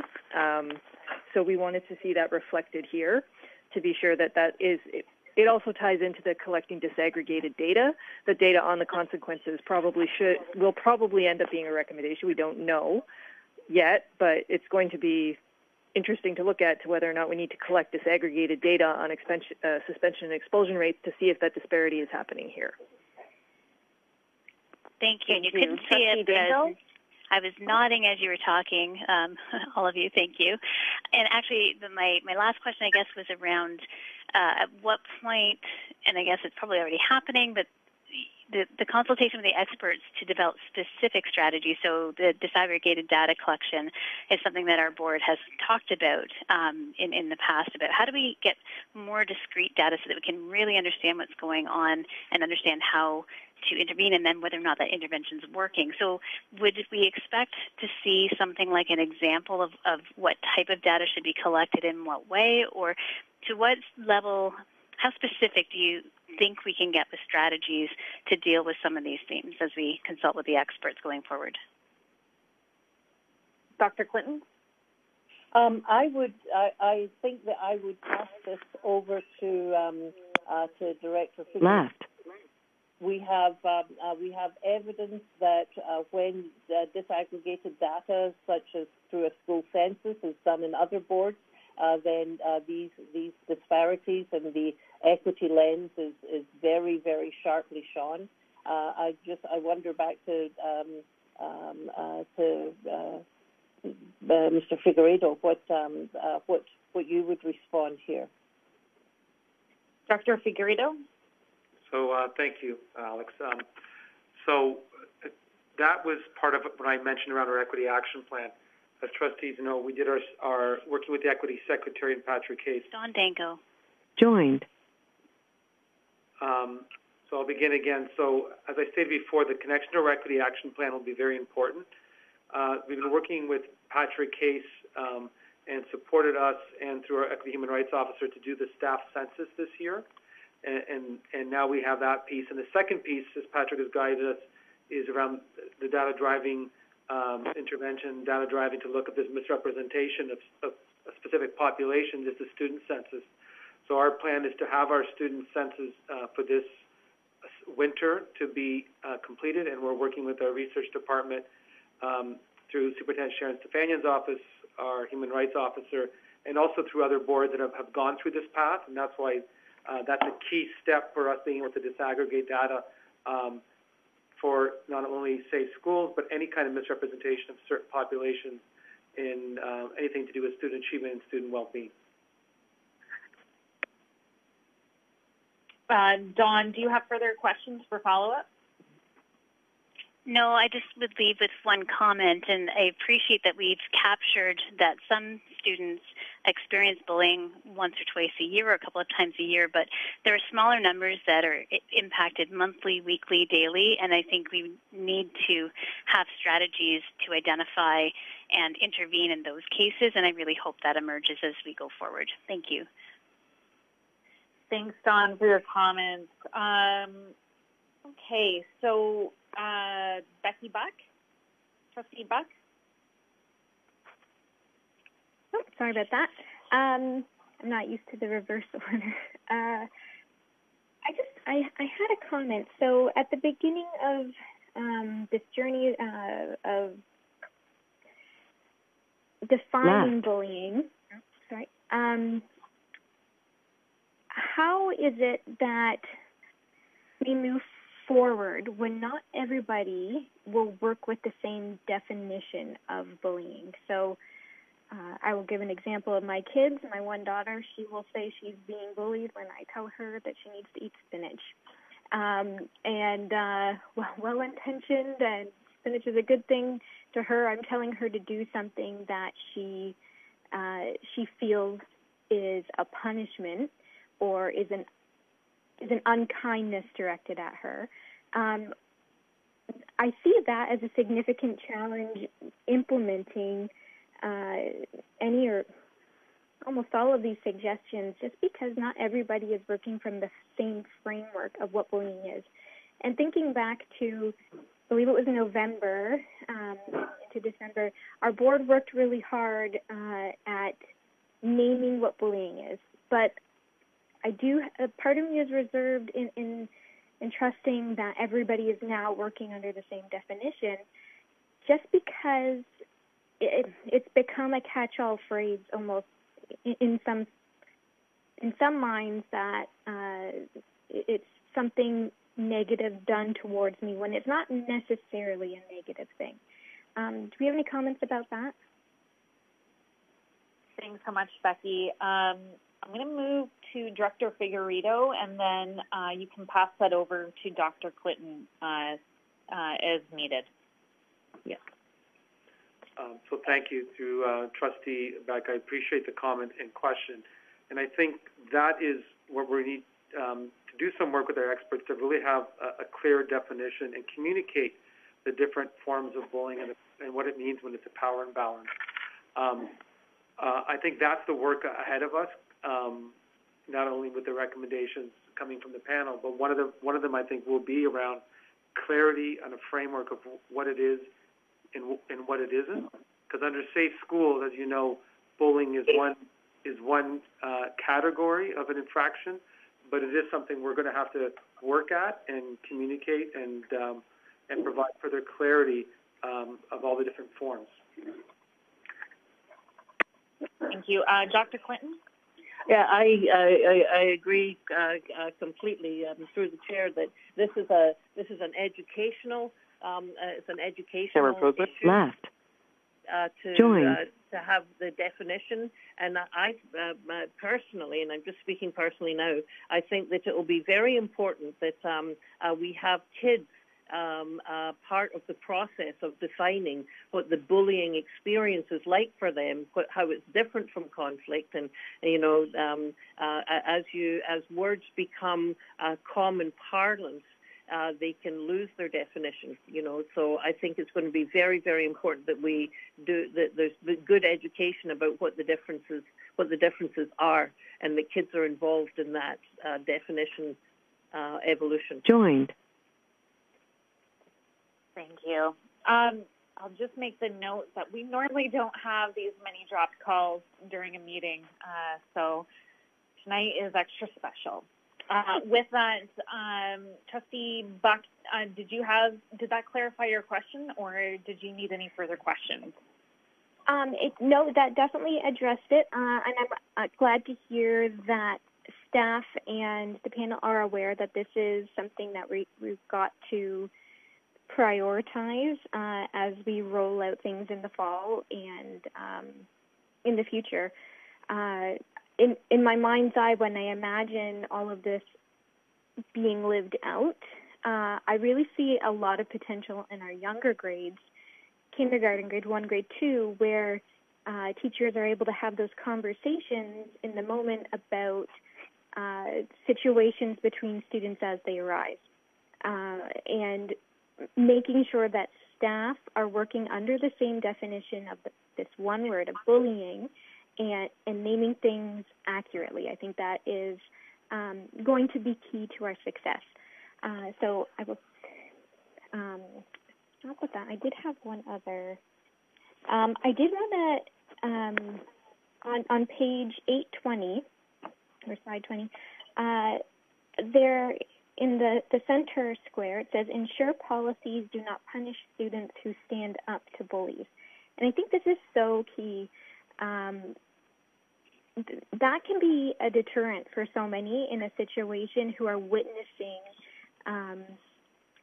these behaviors, that they feel like they might be punished. So I'm very glad to see that there. I am wondering, though, if in situations of physical bullying, what does that look like? Because I know that oftentimes the consequence will be the same for any parties involved in a physical altercation. And so what does that look like moving forward?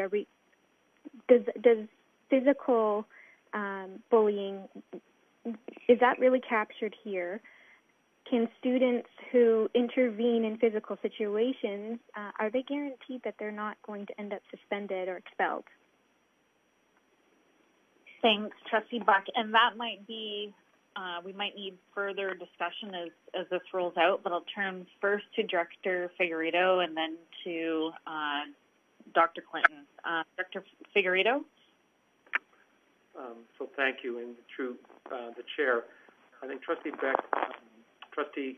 Buck's first question really starts to highlight the importance of some research I think the review panel will do around the bystander, and what's the role of the bystander, and some work has been done with PrevNet around the rate of bullying incidents that will stop and won't repeat when someone intervenes in the moment. But we also need to educate people around what it is to be a bystander and how to do it safely. The second part of your question, I think, speaks to the specific details. When there is a safe schools infraction, is the importance of the principal's inquiry to understand, not only what happened in the moment, are there mitigating circumstances? What precipitated this event? What led to this? Because sometimes if the moment is investigated in isolation of what precipitated, which could be some historical factors, could be racism, it could be repeated behaviors of microaggressions that led to this. I think it's important that speaks to about our procedures, and hopefully that will be something that I think will evolve through this the final report. So those are my comments, and I'll ask if Dr. Jean Clinton has anything else to add to that. No, Director Figueredo, I think that they're very, very salient points. And I think the other thing that came to mind as the trustee was asking the question is we have heard repeatedly about students having to leave a school, as the student who has experienced bullying needing to leave a school as part of the strategy to have it stop. So I think this point is capturing what you've put your finger on, and that is that we need to ensure that safety, equity is permeated throughout all of the recommendations that we make, and through the policies and understanding the mitigating factors. Absolutely. Further follow-up at all, Trustee Buck? No, that is it from me. Thank you so much for those answers. It's very encouraging. Thank you. Trustee Bingham. Yes, I really do. Trustee Buck actually said the majority of it. From what I'm thinking, definition of bullying, definition of what is standing up to bullying, definition of all those things. Are we all on the same page? If a student comes in and says, I'm being bullied, do they understand what it is? Do we understand that they're not thinking the same way that we are? So there's so many things to that. In the long run, one of the intriguing things that was there was, how do we put it in a curriculum? How do we get all of those things into the curriculum, which is a future thing? And it's curriculum. When we say curriculum, we think ministry. Can we safely, easily put it into policy for us, but making a definition, making it known to everybody? There's so many things that still need to be done in that. And even if we get to the end of this report, are we still, all of us, on the same page at the end of this report? And I think that's going to be a crucial part of it all, to see if we all had that same idea, had that same understanding, had the same definition in our heads as we go forward with all of this. So there's a lot. There's a lot more that we need to do.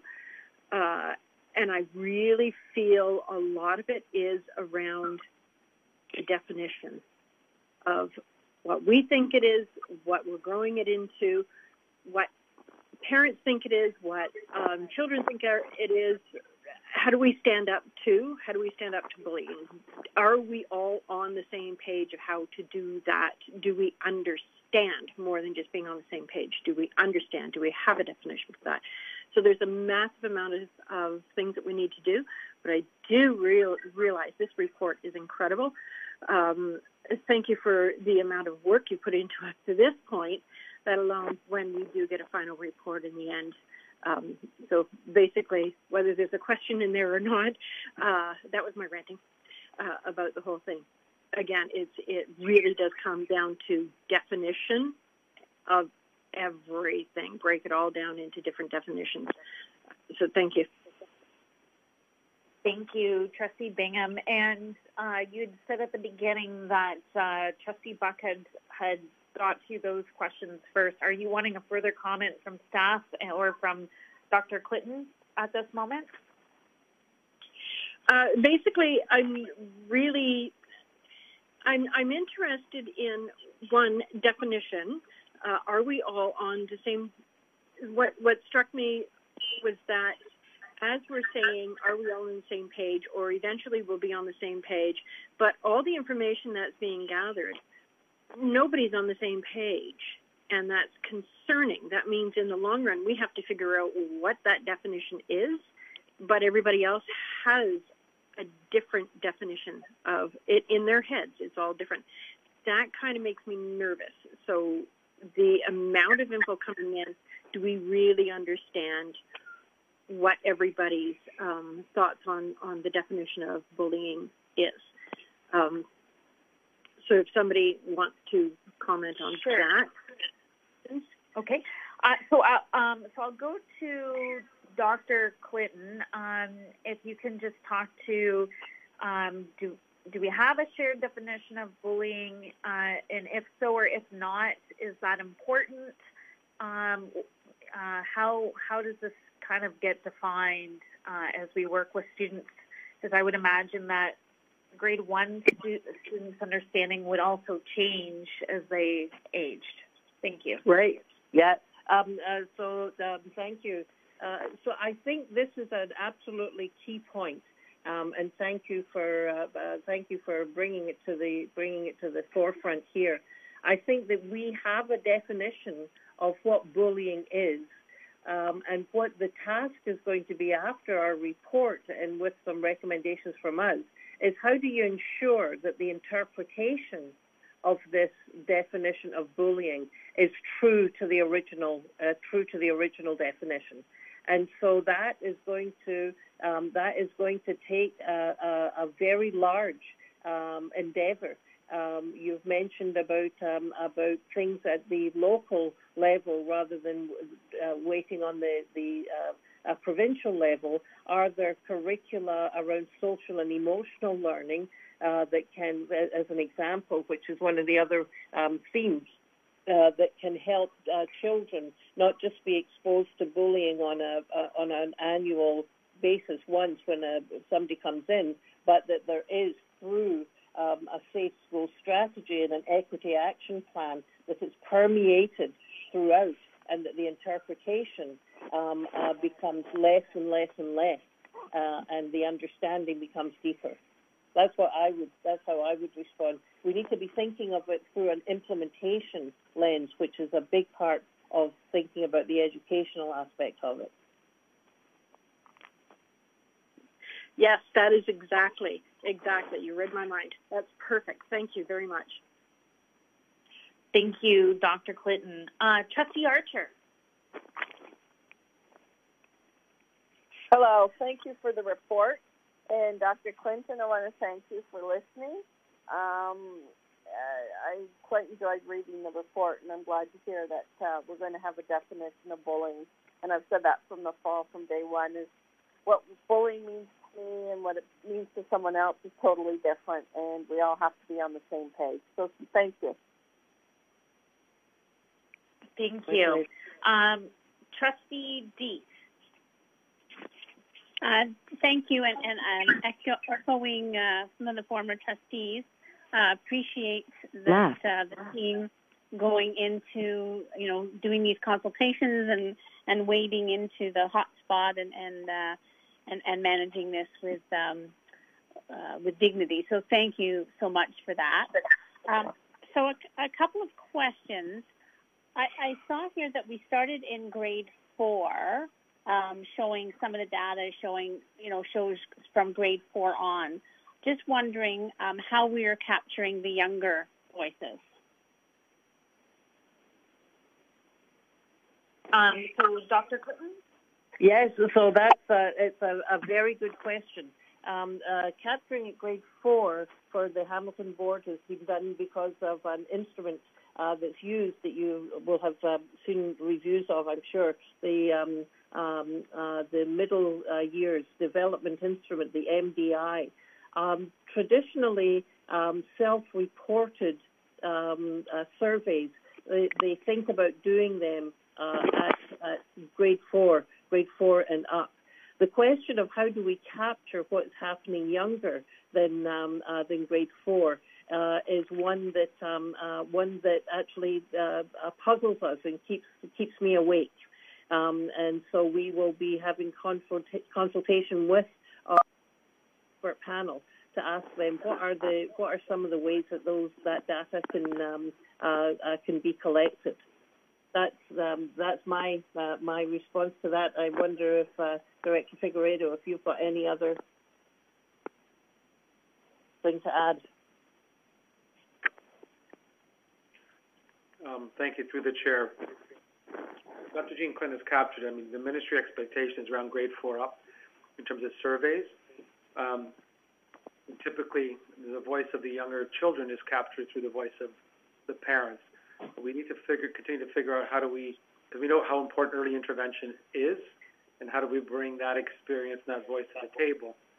In terms of this review, I know that at consultation sessions by the panel that we had younger children coming, but it's been the parents who have attended to provide their experience through their children. So we'll be taking that question away to the experts to see what research maybe already exists out there that could be capitalized on for this report, and even for future sort of consultations or gathering that the voice of the early years.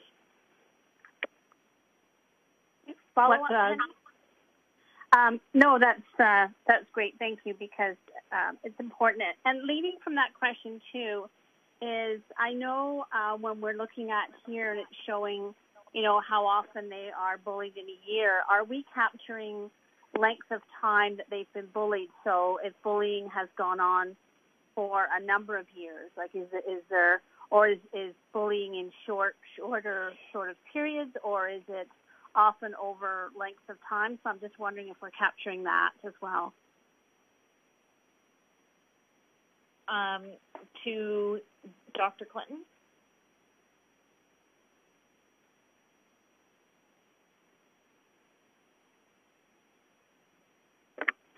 Dr. Clinton? Hi. Yes, sorry, I was muted again. I know the tool, the MDI that's used in grade 4 and grade 7, but off the top of my head, I can't think of a question that asks if this is year-on-year bullying or if they just ask during the school year. But that's certainly something that's easily found out. Okay, thank you. Further questions? Yeah, so, and the other one was you talked about students that were victimized or what we were looking at are often bullied. So I'm just wondering if we're capturing victimized by who? Is it by peers? Is it by older students? Is it by parents? Just wondering who they are being victimized by. Dr. Clinton? So that is the survey data from the Safe Schools survey, which I am not as familiar with. So back over to Director Figueredo. Do you know of that? If that's specific to bullying by peers, or could it be others? My apologies. I don't know that. I don't know the answer to that. So we can find out. Director Figueredo? So thank you. I know Sharon Stefanian is on the call too, because it is from our MDI. I'd have to go back and look at the question. I don't have it on the top of my head, but I'm wondering if Superintendent Stefanian knows regarding that question and how it's asked in MDI. If not, we can take that away and have an answer quickly to trustees. Okay, thank you. Because I think it's going to be, as we move forward with this and start into the recommendations, obviously, recommendations for the board and for our schools, but also, and I don't know how we're going to handle this, but recommendations for parents and for communities, because I think, as we've said from the outset, this takes a whole village, right, if we're going to really change this. And they copy bullying behavior that they see. So, are we capturing that so that we can show that that's causing some of the bullying and be able to address it? And then I'm just wondering in some of the breakdowns. So are we going to see how we compare to other communities and boards?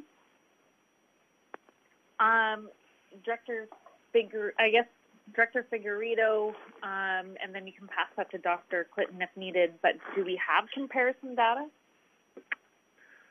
So through the chair, the only kind of data we would have would be any kind of public data that boards report broadly on system data compared to safe schools and number of bullying incidents. I don't, as you know, trustees know, this year we reported not only on the infractions in safe schools, but also all the incidents, because we are tracking these digitally now, and that's how they're being reported. So that's only at the system level. So I don't know what other boards have reported publicly, and typically it's not like EQAO where we see that sort of comparison. So it does vary across the province in terms of what people do put out publicly, and other boards who've been down this road further will even disaggregate by race, ethnicity, in terms of student representation in their safe schools data, which is an area that likely will come as a recommendation. So I don't have comparisons broadly, only in terms of what each board does as a system, as the province doesn't provide a report that shows each board like it does in other sort of metrics. So hopefully, coming out of this, perhaps as we're working with the Ministry of Education on this, maybe there will be some standard reporting practices coming out. And then I just in regards to profile of a bully, and I think, are we going to see some of that? Because I think there's misconceptions on what a bully is, and I know we've talked a lot about definition of bullying, but I also think there's a lot of people who when they picture a bully, they think of this brawny, bigger kid that's bullying, and from what I'm hearing, that's not the case. But so Tracy McKillop. I'm just wondering if we are going to, out of this, we'll be able to see those sort of profiles. Yep. Dr. Clinton? Yep. So again, another very important piece of information. Sorry, I've just got family coming in here now.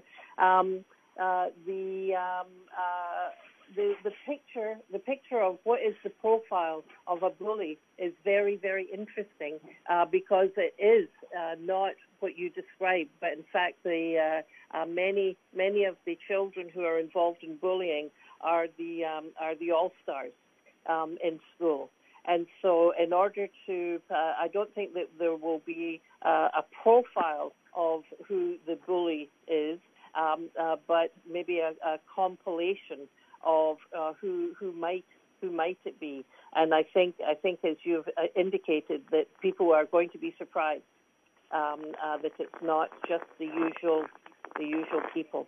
But I think that will be an important part to include in the report. Trustee Dees?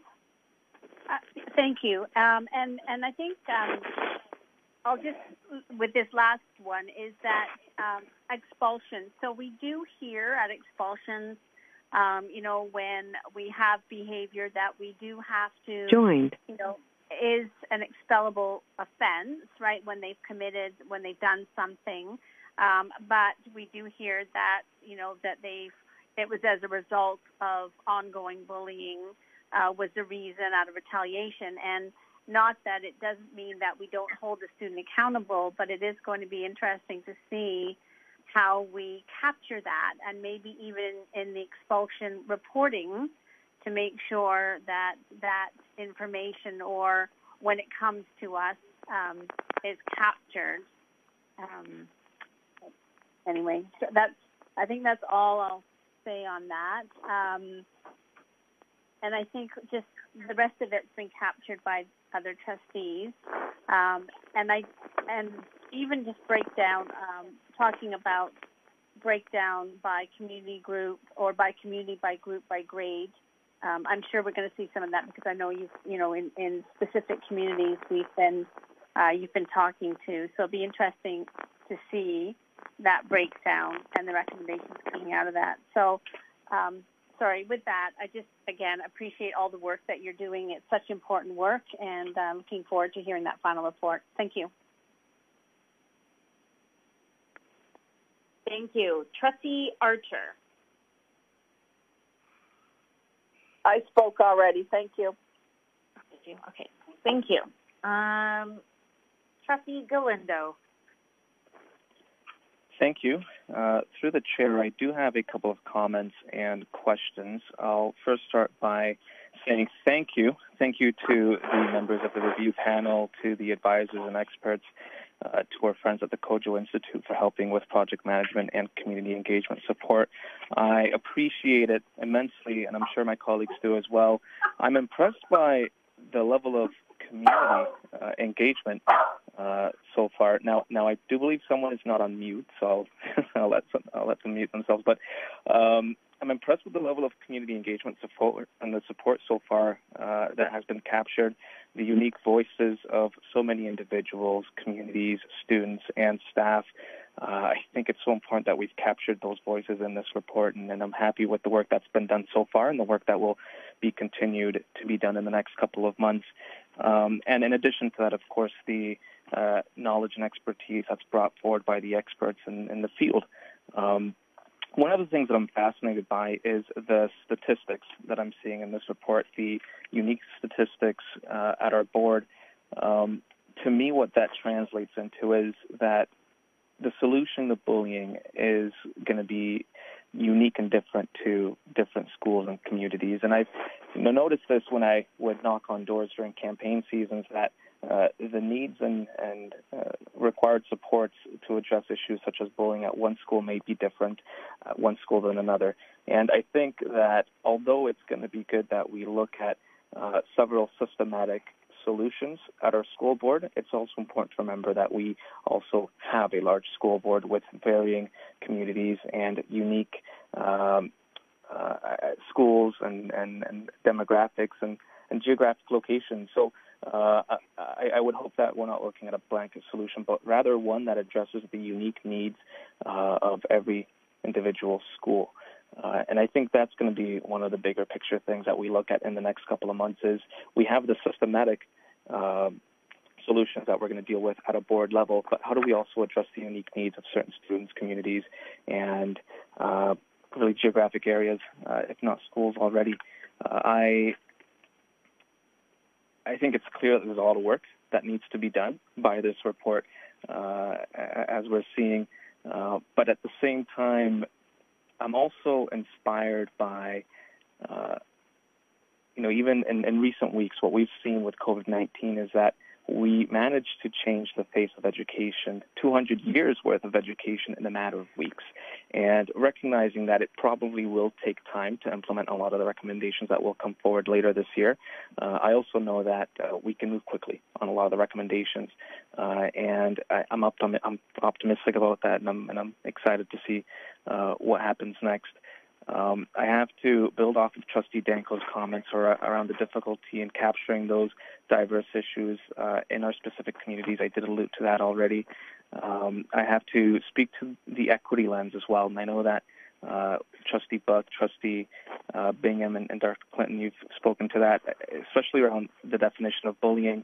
And I think of poverty as an example. The issue of poverty is one that we've seen all levels of government attempt to address without a clear definition or a varying definition, depending on the level of government that you're dealing with. And even federally, I don't think that we had a federal definition of poverty until the last year or two, but that never prevented the federal government from addressing the issue. So recognizing that, yes, the definition of bullying is something that's important to capture, I also agree with my colleagues that it's something that at the end of the day is fluid. The definition of bullying is fluid and is something that we're going to need to refine and hash out consistently as time goes on. And I think of cyberbullying as a perfect example of that. 25 years ago, really, there was no such thing as cyberbullying, and it wasn't something that hit the mainstream until a couple of years after that. So while we hash out an exact definition of bullying from a policy lens, from a strategic lens, it's also important to keep in mind that it's also fluid at the end of the day, but should not prevent us from addressing the needs of our communities. Now, with regards to the questions that I do have three broad questions here, and I'll let the chair decide who will answer those questions. With regards to capturing the unique needs of particular schools, I'm not sure how we've been able to capture specific data for specific schools. If we have, that's my question. How are we going to make sure that the unique needs at individual schools are addressed in addition to what we're going to be doing system-wide to address bullying? Is that something that the panel has taken into consideration, and how are we going to make sure that that's addressed? That's question one. Okay, so sorry, Cam, Trustee Galindo, can you repeat your first question? Mm-hmm. The first question is, how are we going to capture the unique needs of each individual school, assuming that we've been capturing some kind of data there? And okay. is the panel going to be able to find solutions just before there? We go into the second question, I'm just going to turn that over. So I'll turn that to Director Figueredo. So thank you, through the chair. Trustee Galindo, so we already have a tool. So as you heard Dr. Jean Clinton mention around our Middle Development Index tool, the MDI tool, which we brought into the board from University of British Columbia 2 years ago.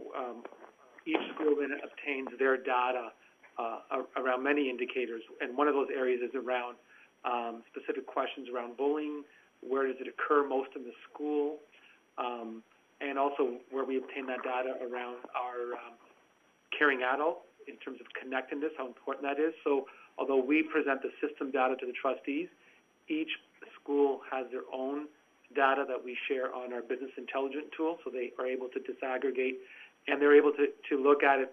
It's only between grades 4 and 8, but they're also able to look at it by grade and by classroom as well. So that already does exist. Does that answer your question? And if so, Cam, do you want to repeat your second question? No, it was all one question so far. No, I think it does. Thank you to the chair, and thank you to the director. I think for me, it's just important to know that it is something that we're looking at, and that we're not just looking at system-wide solutions. We're looking at solutions that can be implemented uniquely at each individual school, depending on what their needs are. My second question is with regards to COVID-19. Now, I did speak to it in the previous agenda item or motion, but I'm curious to know if, I think the question might have been answered already in the previous agenda item, but COVID-19 has obviously thrown a wrench into a lot of our plans, and I would argue that the nature of bullying pre-COVID-19 will look different, if not slightly different, post-COVID-19. And I think about cyberbullying, for example, is one that worked closely with verbal bullying in the classroom, right? One where, because they fed off of each other, the anxiety that students would bring to the classroom would stem from what they saw on social media. I'm curious to know if there's a way to monitor the prevalence of bullying during COVID-19 while schools are closed, and if that is going to impact the outcome of any of the recommendations that are coming forward post-COVID later this year, assuming that we're post-COVID when the report does come forward. But it's just something that I'm curious to know what the implementation or the effect of COVID-19 is having on overall data collection, research, and recommendations. That's question number 2. So to the director, and then over, you can decide if it's going to go over to Dr. Clinton, but the impact of the COVID-19 and distance learning on the research. Thank you for that. It's a very timely question. The reason I say that is our research analytics department just shared with me today, and it'll be something I'll be sharing with the review panel, and it's around the coronavirus. From a historical perspective, our research analytics department has been looking at learnings from history. We can anticipate challenges and leverage the opportunity to build back better, and they've outlined key conditions and the impact on school closures on student achievement, the impact of e-learning environments and brick-and-mortar schools, but also the impacts on mental health after students are in quarantine. And there's some interesting stats related to jurisdictions who did close down, the impact on mental health. So that will be coming, and this report also was just shared with me today, and as our research department is doing some research on our behalf to understand the impact of crisis like this and of children being in quarantine. And there's some relevant information that I'll be sharing with the review panel and with the Board of Trustees in the future as well. Yep. Dr. Clinton? Yes, and I think they're excellent, really excellent questions. I think the other thing that I can add is that the Offord Centre here at McMaster is doing a big study, a call-out for participants, looking at the mental health and other aspects of COVID-19 on children and families. And so that Dr. Gonzalez is the research chair for that. So we will certainly be in touch with her to find out any of the learnings that they have around this. Trustee Galindo. Thank you. Through the chair, I appreciate the response to my second question. Now, my final question is with regards to budget. I just want to know for the record if there's an updated figure to what our budget is, perhaps how much we've spent, and if we're still within budget. I certainly don't have an issue with how much we're spending on this very important report, but I also think it's important to be physically responsible. So I just want to see if there's an updated figure on that. Through the chair. Yep, Director Figueredo. Yes, so thank you. As I brought to the trustees at that time, the projected budget was between $200,000 and $225,000 for this work. and we were able to obtain transfer payment agreement from the province who funded this work up to the amount of $150,000. And in addition, we also received $50,000 from the Hamilton Community Foundation. So we are still within a budget, and we are sending, at the end of May, we are required to provide an update to the ministry regarding our funds spent to date. And we're the $150,000 provided by the ministry, that is almost depleted. We just did a review of it the other day, and so we still have money that is outstanding from the Hamilton Community Foundation, which takes us to $200, and the other portion was around dipping into our contingency fund for the remainder amount if required, up to $225. So that's where we're at, and we're still within the budget. Trustee Galindo? Thank you to the chair. I think that's great news, and I want to thank the director for that update.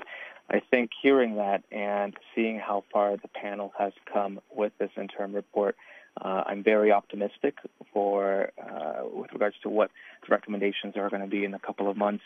And just to echo the comment that Chair Johnstone made at the beginning, there's a lot of eyes on this report, and a lot of partners and stakeholders that are going to be paying close attention to what these recommendations are going to be.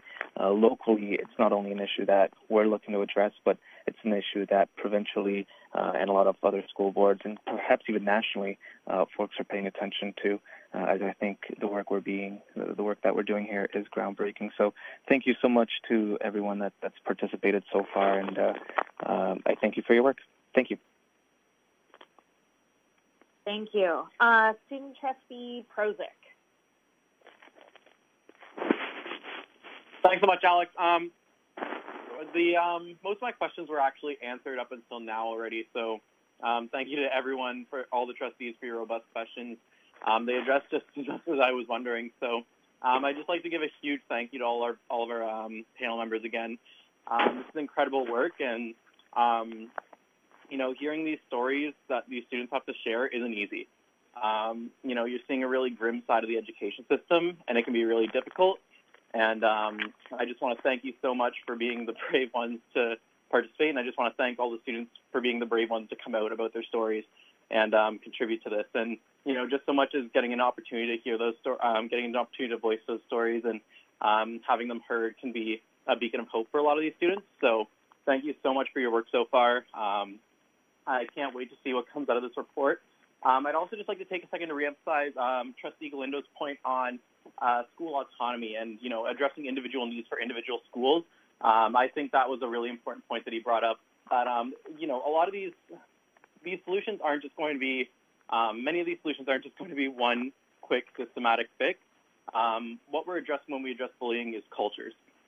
We're addressing, the way students interact. We're addressing how these students interact with each other, these friendships, the lack of friendships, stuff like that. So I think it's really important to reemphasize the school autonomy and, keep in mind that each school is going to have different needs throughout this. And I'm really excited to see how that's addressed in the final report as well. But once again, thank you so much for this work. It's not easy work to complete, and it doesn't go unnoticed. So thanks so much. Student Trustee Prozik, thank you so much for extending your thanks and especially for recognizing all of our students and families and community members that have been participating in this process. This has been a collaborative process, and so while it's been conducted and put together by our panel, there's been truly heavy lifting by all parties that have been engaged. Student Trustee Mehdi.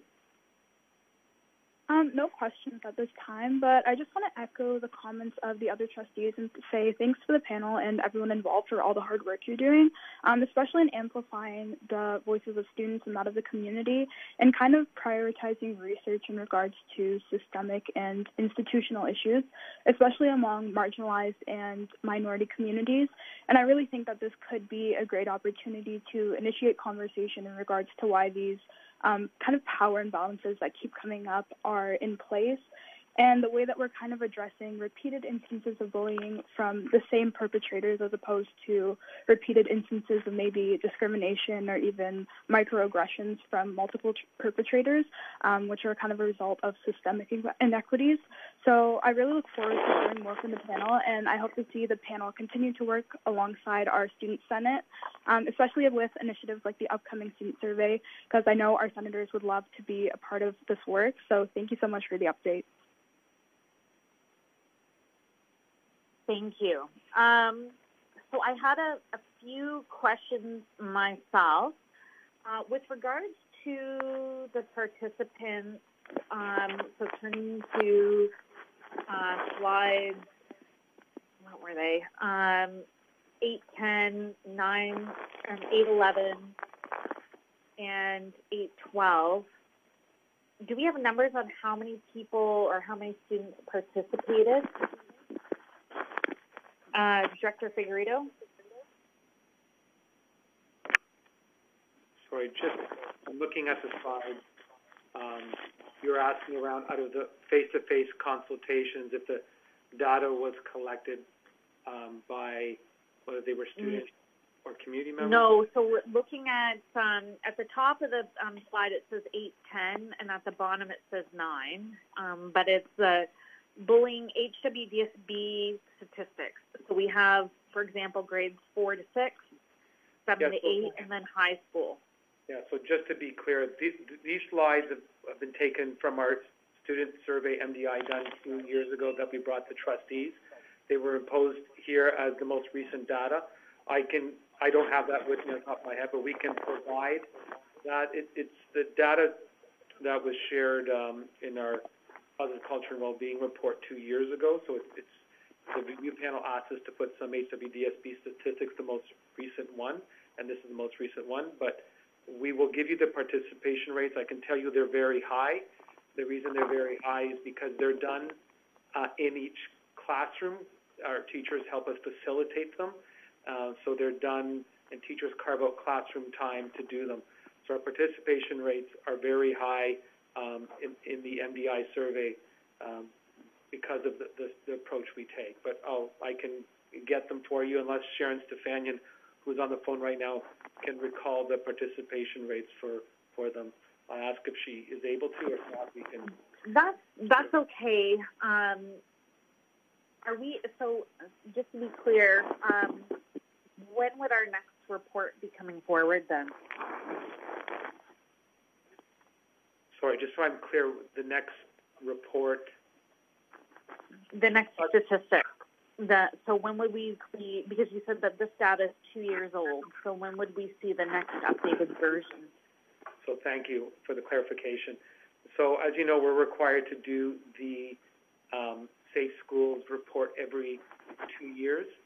1920, these results were from 17-18, and the next survey was to be done this year, and instead of job action got in the way of that, and we decided not to do it separate outside of the review panel. So the next survey that will go out, it's a survey that will be encompassed into this report with Dr. Tracy Valancourt and Deb Pepler. So it will be done this fall, and that's the survey we'll be using. And Tracy Valancourt and Deb Pepler are working with our research department. So it will be next year when you'll see that, and it'll be embedded in the report coming to trustees from the review panel as well. Great. Just a comment, because when I'm looking at the, I guess the data that we have now, so it would be good if there was consistencies between what was collected in between elementary panel and the secondary panel, because it has it broken down. You can see, for example, that 76% of kids in grades 7 to 8 had previously reported that they had not experienced cyberbullying that year, versus on the secondary panel, it would look like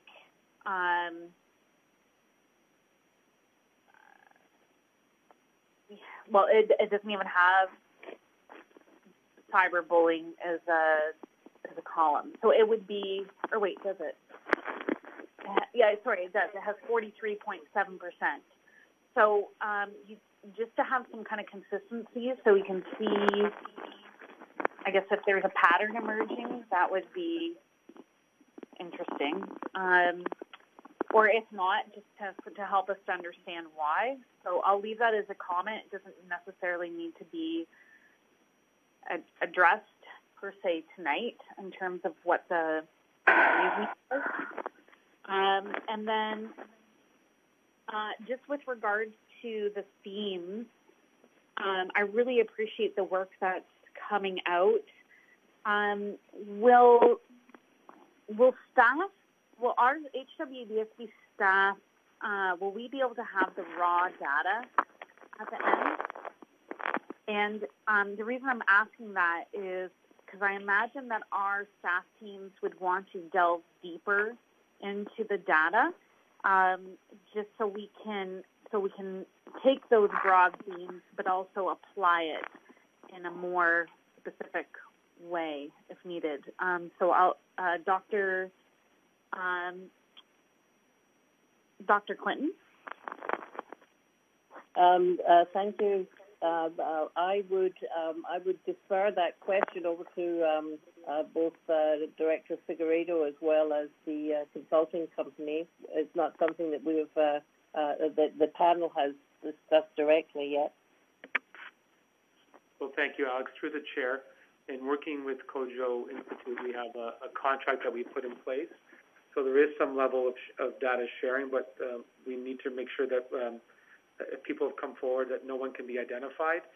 There's also a data sharing agreement with Dr. Tracy Valancourt in our research department around the survey portion that will go out to one for parents, one for staff, and one for students.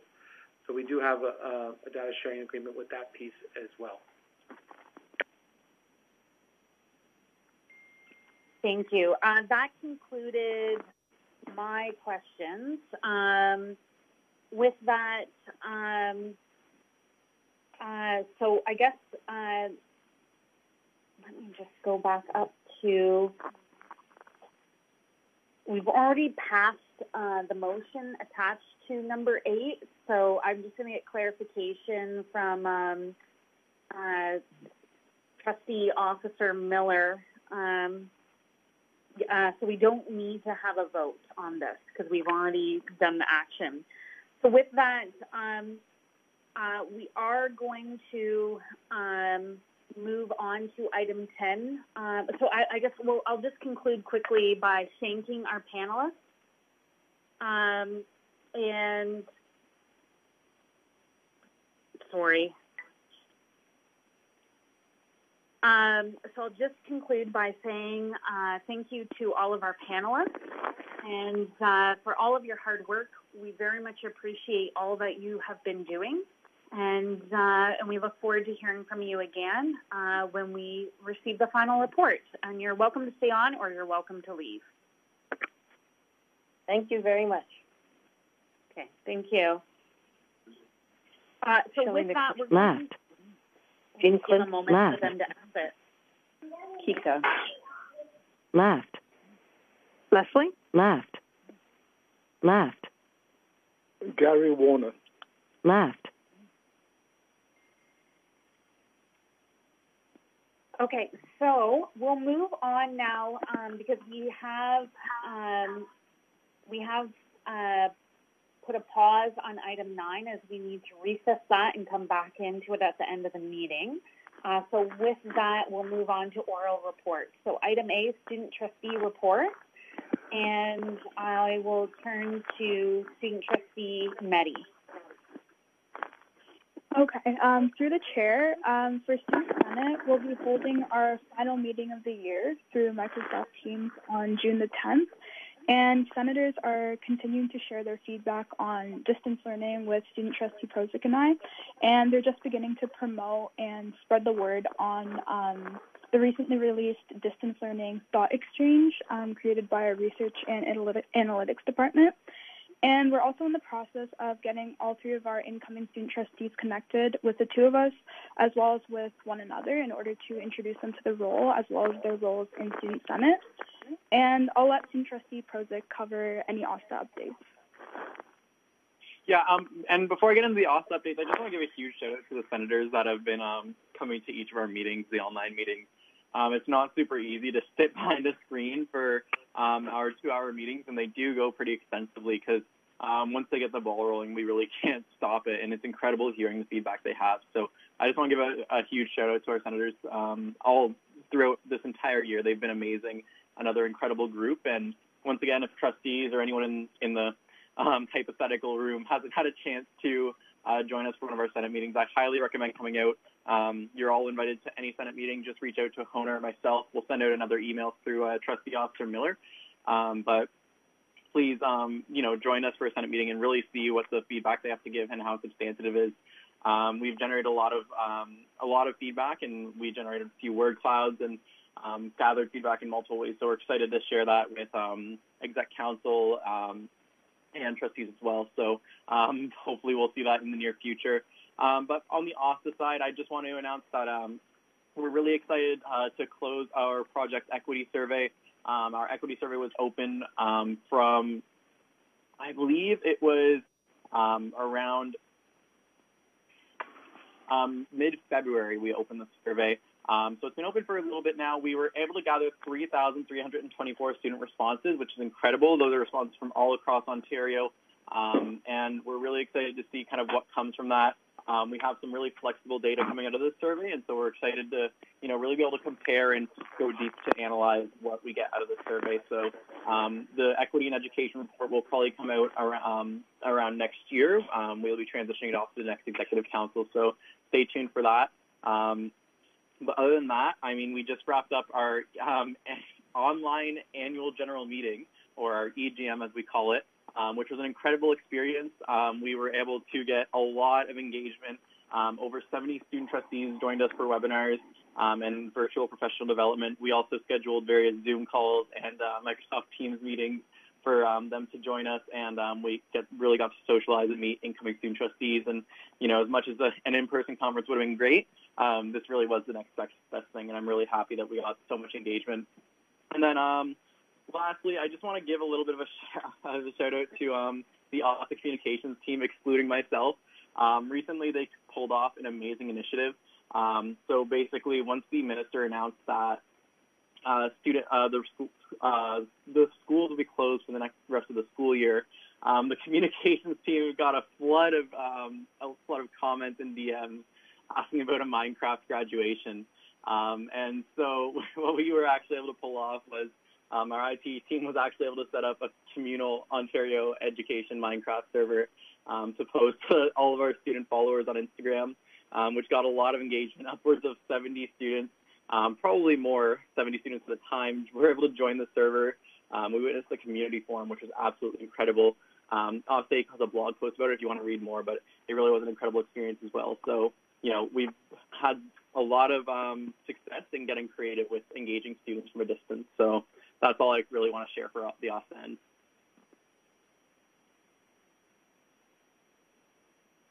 Thank you. So I'll go through trustee roll call. Trustee Archer, do you have any questions? No, I don't. Thank you. Trustee Bingham. I'm good. Thank you. Everything's been great. Trustee Buck. No, I just would say thank you to student trustees Meddy and Prozic for bringing those reports forward to us. Thank you. Thank you. Trustee Danko. Just a thank you for connecting our new incoming trustees to one another and helping them learn the ropes. I'm happy to hear that that's happening. Thanks. Trustee Dees. Yeah, I guess I realized that our student trustees coming in, what a scenario to come into. So just wondering how they're feeling about it. Yeah, so I'll start, and Cam might be able to add to this, but it's been a little bit difficult, probably more difficult than last year, to get all of the incomings connected with one another and with us. But yeah, it took a bit to kind of kickstart it, but things are going well. They're starting to connect with one another and make plans for Student Senate next year, so hopefully that will be able to continue. Well, thank you both to your leadership in this and to bringing our onboarding, I guess, new student trustees in the midst of this, and for continuing the work with student trustees Student Senate. And let us know when the date is for the next one, and I'd love to join you. Thanks.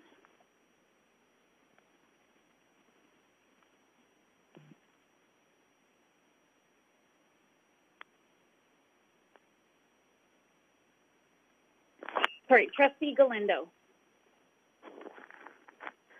Thank you. I think my colleagues shared a lot of the same sentiments. Thank you for your leadership, to you both, and for helping with the transition for the incoming student trustees. It's nice to know that we're going from 2 to 3 student trustees in the next school year, which will amplify student voice around the table. And despite the challenging circumstances of that transition, I continue to be very appreciative of the work that you both are doing and those leadership capabilities. So thank you so much. Trustee Miller.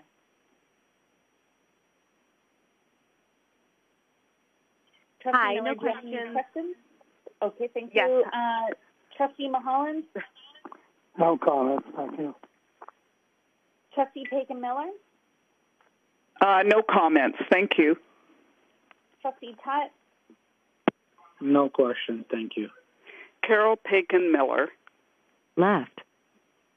Okay, and I do not have any questions either, but thank you very much for your report. With that, I am going to move along now to item 10B, the director's report. So thank you through the chair. I'll be as quick as I can. I just want to begin by thanking everyone. Since my last director's verbal update, it has been an intense month, to say the least, and I'm proud of how everyone has stepped up, how staff across all our service departments and schools. We know it's not perfect. There's a lot of work to do, but in a very short time, the ramp that was built, and there's some good learnings that will come from this. So as we're heading into the spring, our focus continues to be on all the things that we plan for in the fall in terms of staffing, promotion process, IPRCs, our budget has been identified. All of these things are still happening through virtual ways as we look at what September startup will look like. And again, the equity work is still continuing around equity of access to technology, food security, and working with some our community partners of how we can try to support our students, especially in specific populations that are experiencing new challenges. What I did want to focus on is we'll get more information in the information session tomorrow night, but we'll start to see that we're starting to focus our energies on what summer learning program will look like, as we'll wait for the ministry to provide updates on the funding in terms of the regular programs we provide and what new funding sources will come, and Peter will provide an update at the information session tomorrow. But our staff is working hard on shifting energy to be ready for the summer and to look at all options.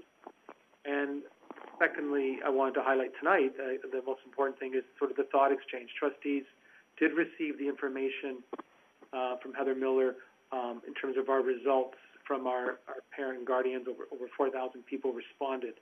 And the parent-guardian results really highlight, I think, important learnings for us to respond to.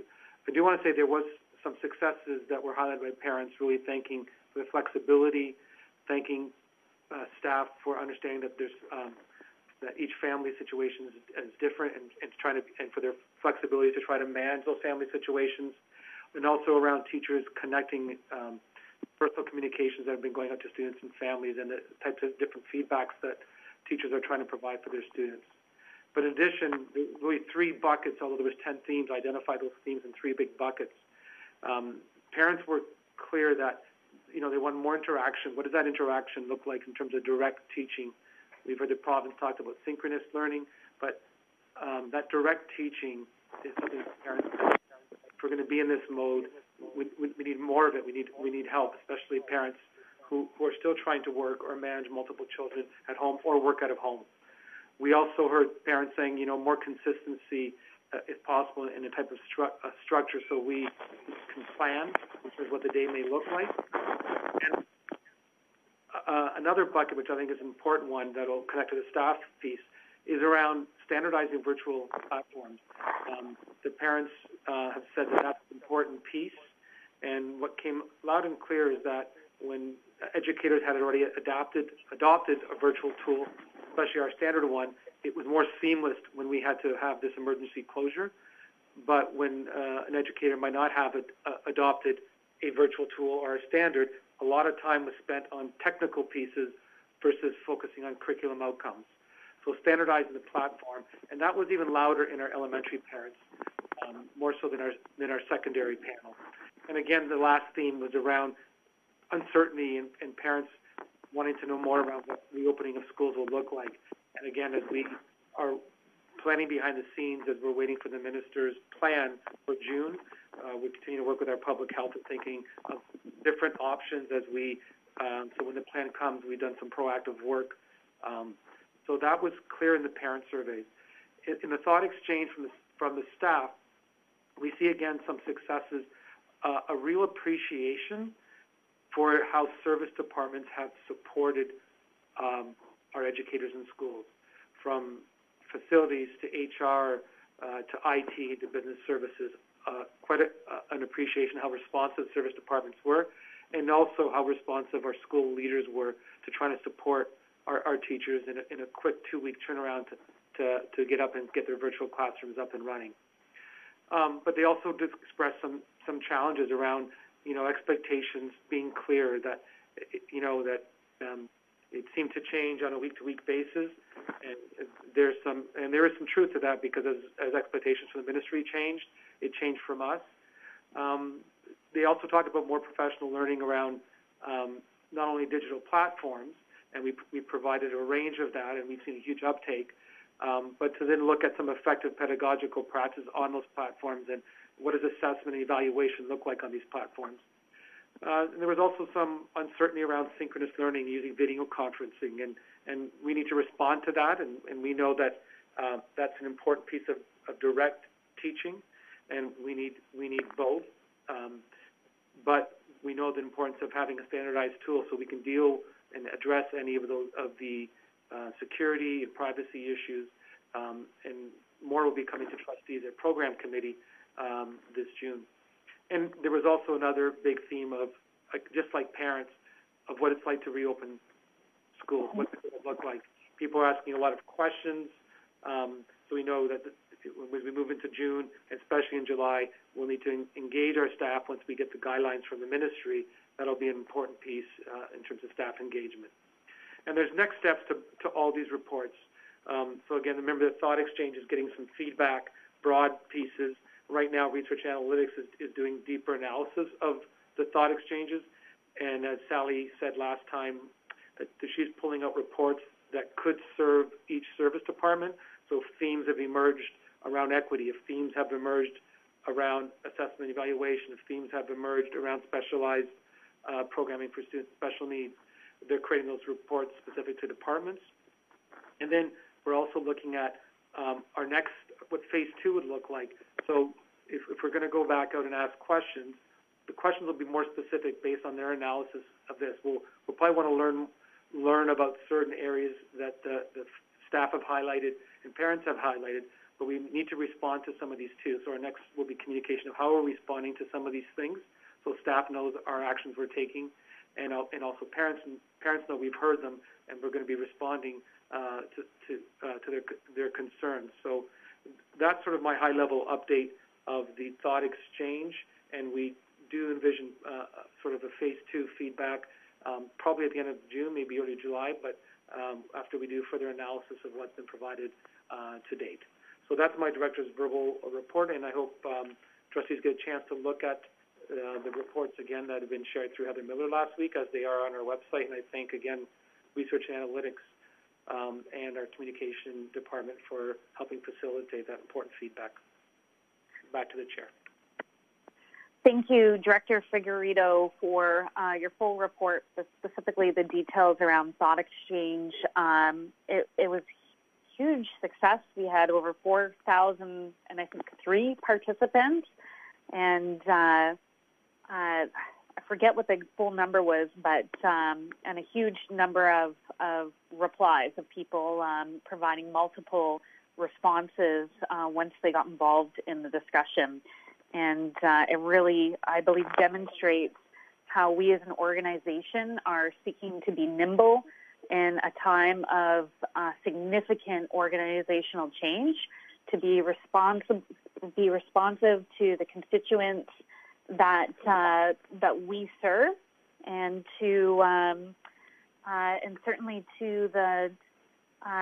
I think we've also inspired other parts of the province, as I am hearing that other school boards are also looking to do the same. So with that, I will be going through roll call, and I'll start with Trustee Archer. No questions, thank you. Trustee Buck. No questions, thank you. Trustee Danko. Thank you, and thank you to the Director for the summary of the thought exchange. I think it's really exciting the way the themes emerged, and as a parent and a trustee, I could have written down any of those themes and said that was my experience as well. The question I have has to do with the comment about as we head into June and July, you'll need to engage staff once you get guidelines from the ministry. And as Trustee Johnstone mentioned, we're seeking to be nimble and responsive. So my question is, how might we start preparing for fall and the possibility of being online or partly online, or even starting face-to-face and having to transition to online in the fall? Have we started talking about that? Because I'm seeing summer vacations coming up very soon, and I think our window is getting smaller. So, so through the chair, thank you. To Trustee Don Danko's question, we have already begun a conversation with all our school leaders and department leaders about that what's come back is standardizing a tool, and that message has been delivered by me in terms of what we will expect for September as we standardize the virtual tool. And also, we're looking at some of the programs for the summer. Peter will speak to them a bit more tomorrow in more detail, but the planning we're doing is to, again, promote the virtual tools we have in a blended approach in terms of will some of these be available to be done in a blended, meaning face-to-face and some virtual, or will they all be virtual? We'll be getting a little bit more direction from the ministry around that because it might vary by jurisdiction. And then we are doing ongoing training still as we speak now around those virtual tools. My comment more about the June was around potentially a second thought exchange connected to some of the other work around professional learning, around practices around assessments and evaluations, also engaging staff once we get more guidelines of the physical aspect of what school startup will look like. But one thing we have done as a result of this is the teacher networks that have been engaged. So we have networks of teachers by grade across the district that are signing up really by the hundreds and thousands across our district on Microsoft Teams. So I'll give you examples of system-wide grade 1 network of educators that are sharing best practices on our digital platforms, not just the technical piece, but around effective practice and effective assessment. Also, we have networks of our secondary department heads using Microsoft Teams and the Hub to try to also have the same conversation. So we're leveraging those right now because we want to take advantage of that opportunity. But we know we're going to need to continue to engage staff once we have more of a solid plan of what the physical and digital world will look like, the blended approach coming September. I hope that answers the question. Trustee Danko? Thank you. It mostly does, and I appreciate that a lot of sharing and collaboration is happening around best practices.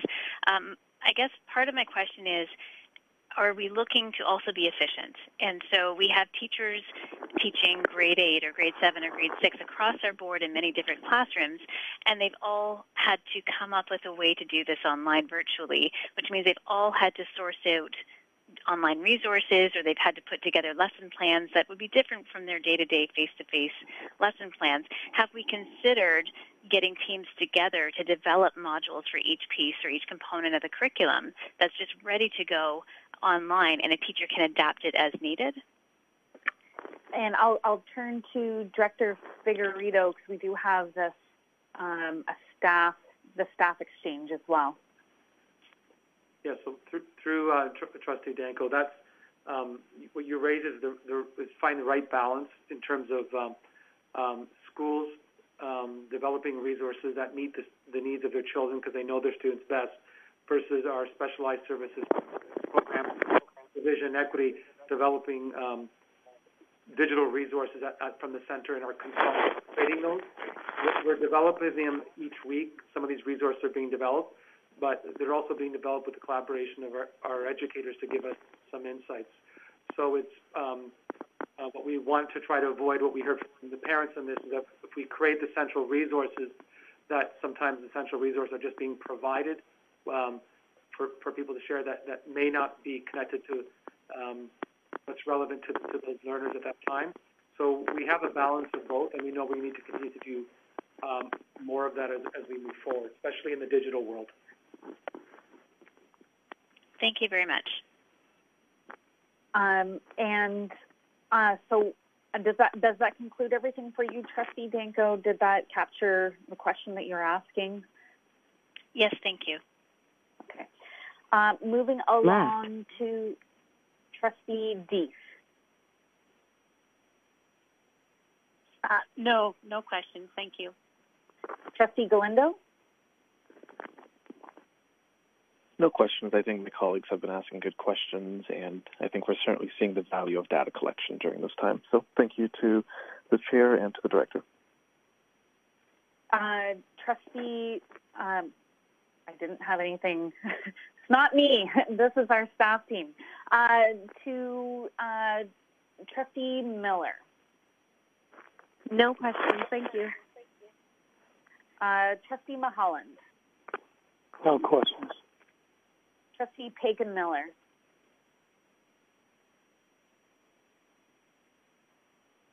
Oh, sorry, and I did receive a text message from Trustee Pagan-Miller, and she had to send regrets for the remainder of the meeting. Trustee Tutt.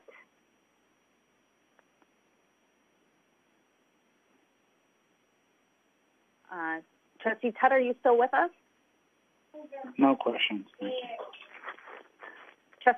Student Trustee Meddy? No questions, thank you. Student Trustee Prozic?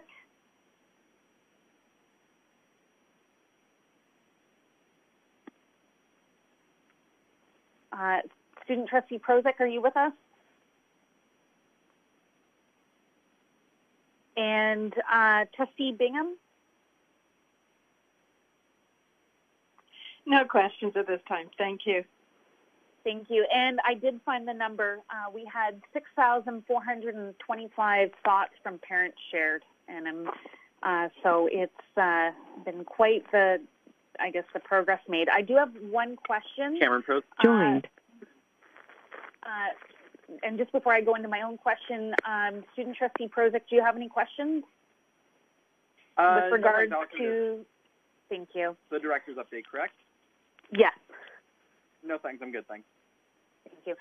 So I have one question to Director Figueredo, because we had such a phenomenal response. Will we be providing further communications to the public on how we are responding to the questions, or I guess to the feedback that they gave us? Through the chair, yes, we will be. Sally's team right now is analyzing the parent piece, and then coming back to Exec Council, and then in terms of how we'll be responding in the sequence in terms of we'll be responding. And one is evident right now, which is standing above all of them, is around standardizing our digital platform is very clear in terms of what parents have asked for. So we will be responding once the analysis is done. So further communication needs to occur between now and the end of June. Wonderful, because it's so important when we get that feedback that we do show a response. So I'm very happy to hear that. So with that, I'll now turn to the almost final item on the agenda, which is the chair's report. I'll keep this very brief. So I want to recognize the important work that our Board of Trustees have been doing.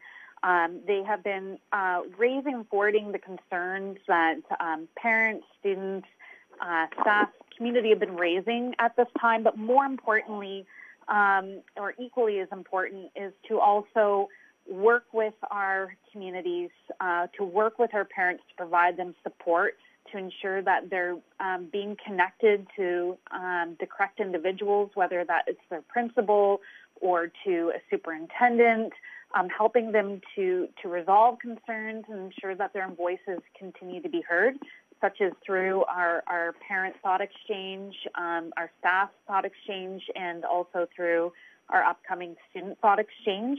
So I really appreciate and want to recognize the important work that trustees are doing. We also have a number of trustees that have been very involved with providing food and donations and helping to coordinate that for their local communities.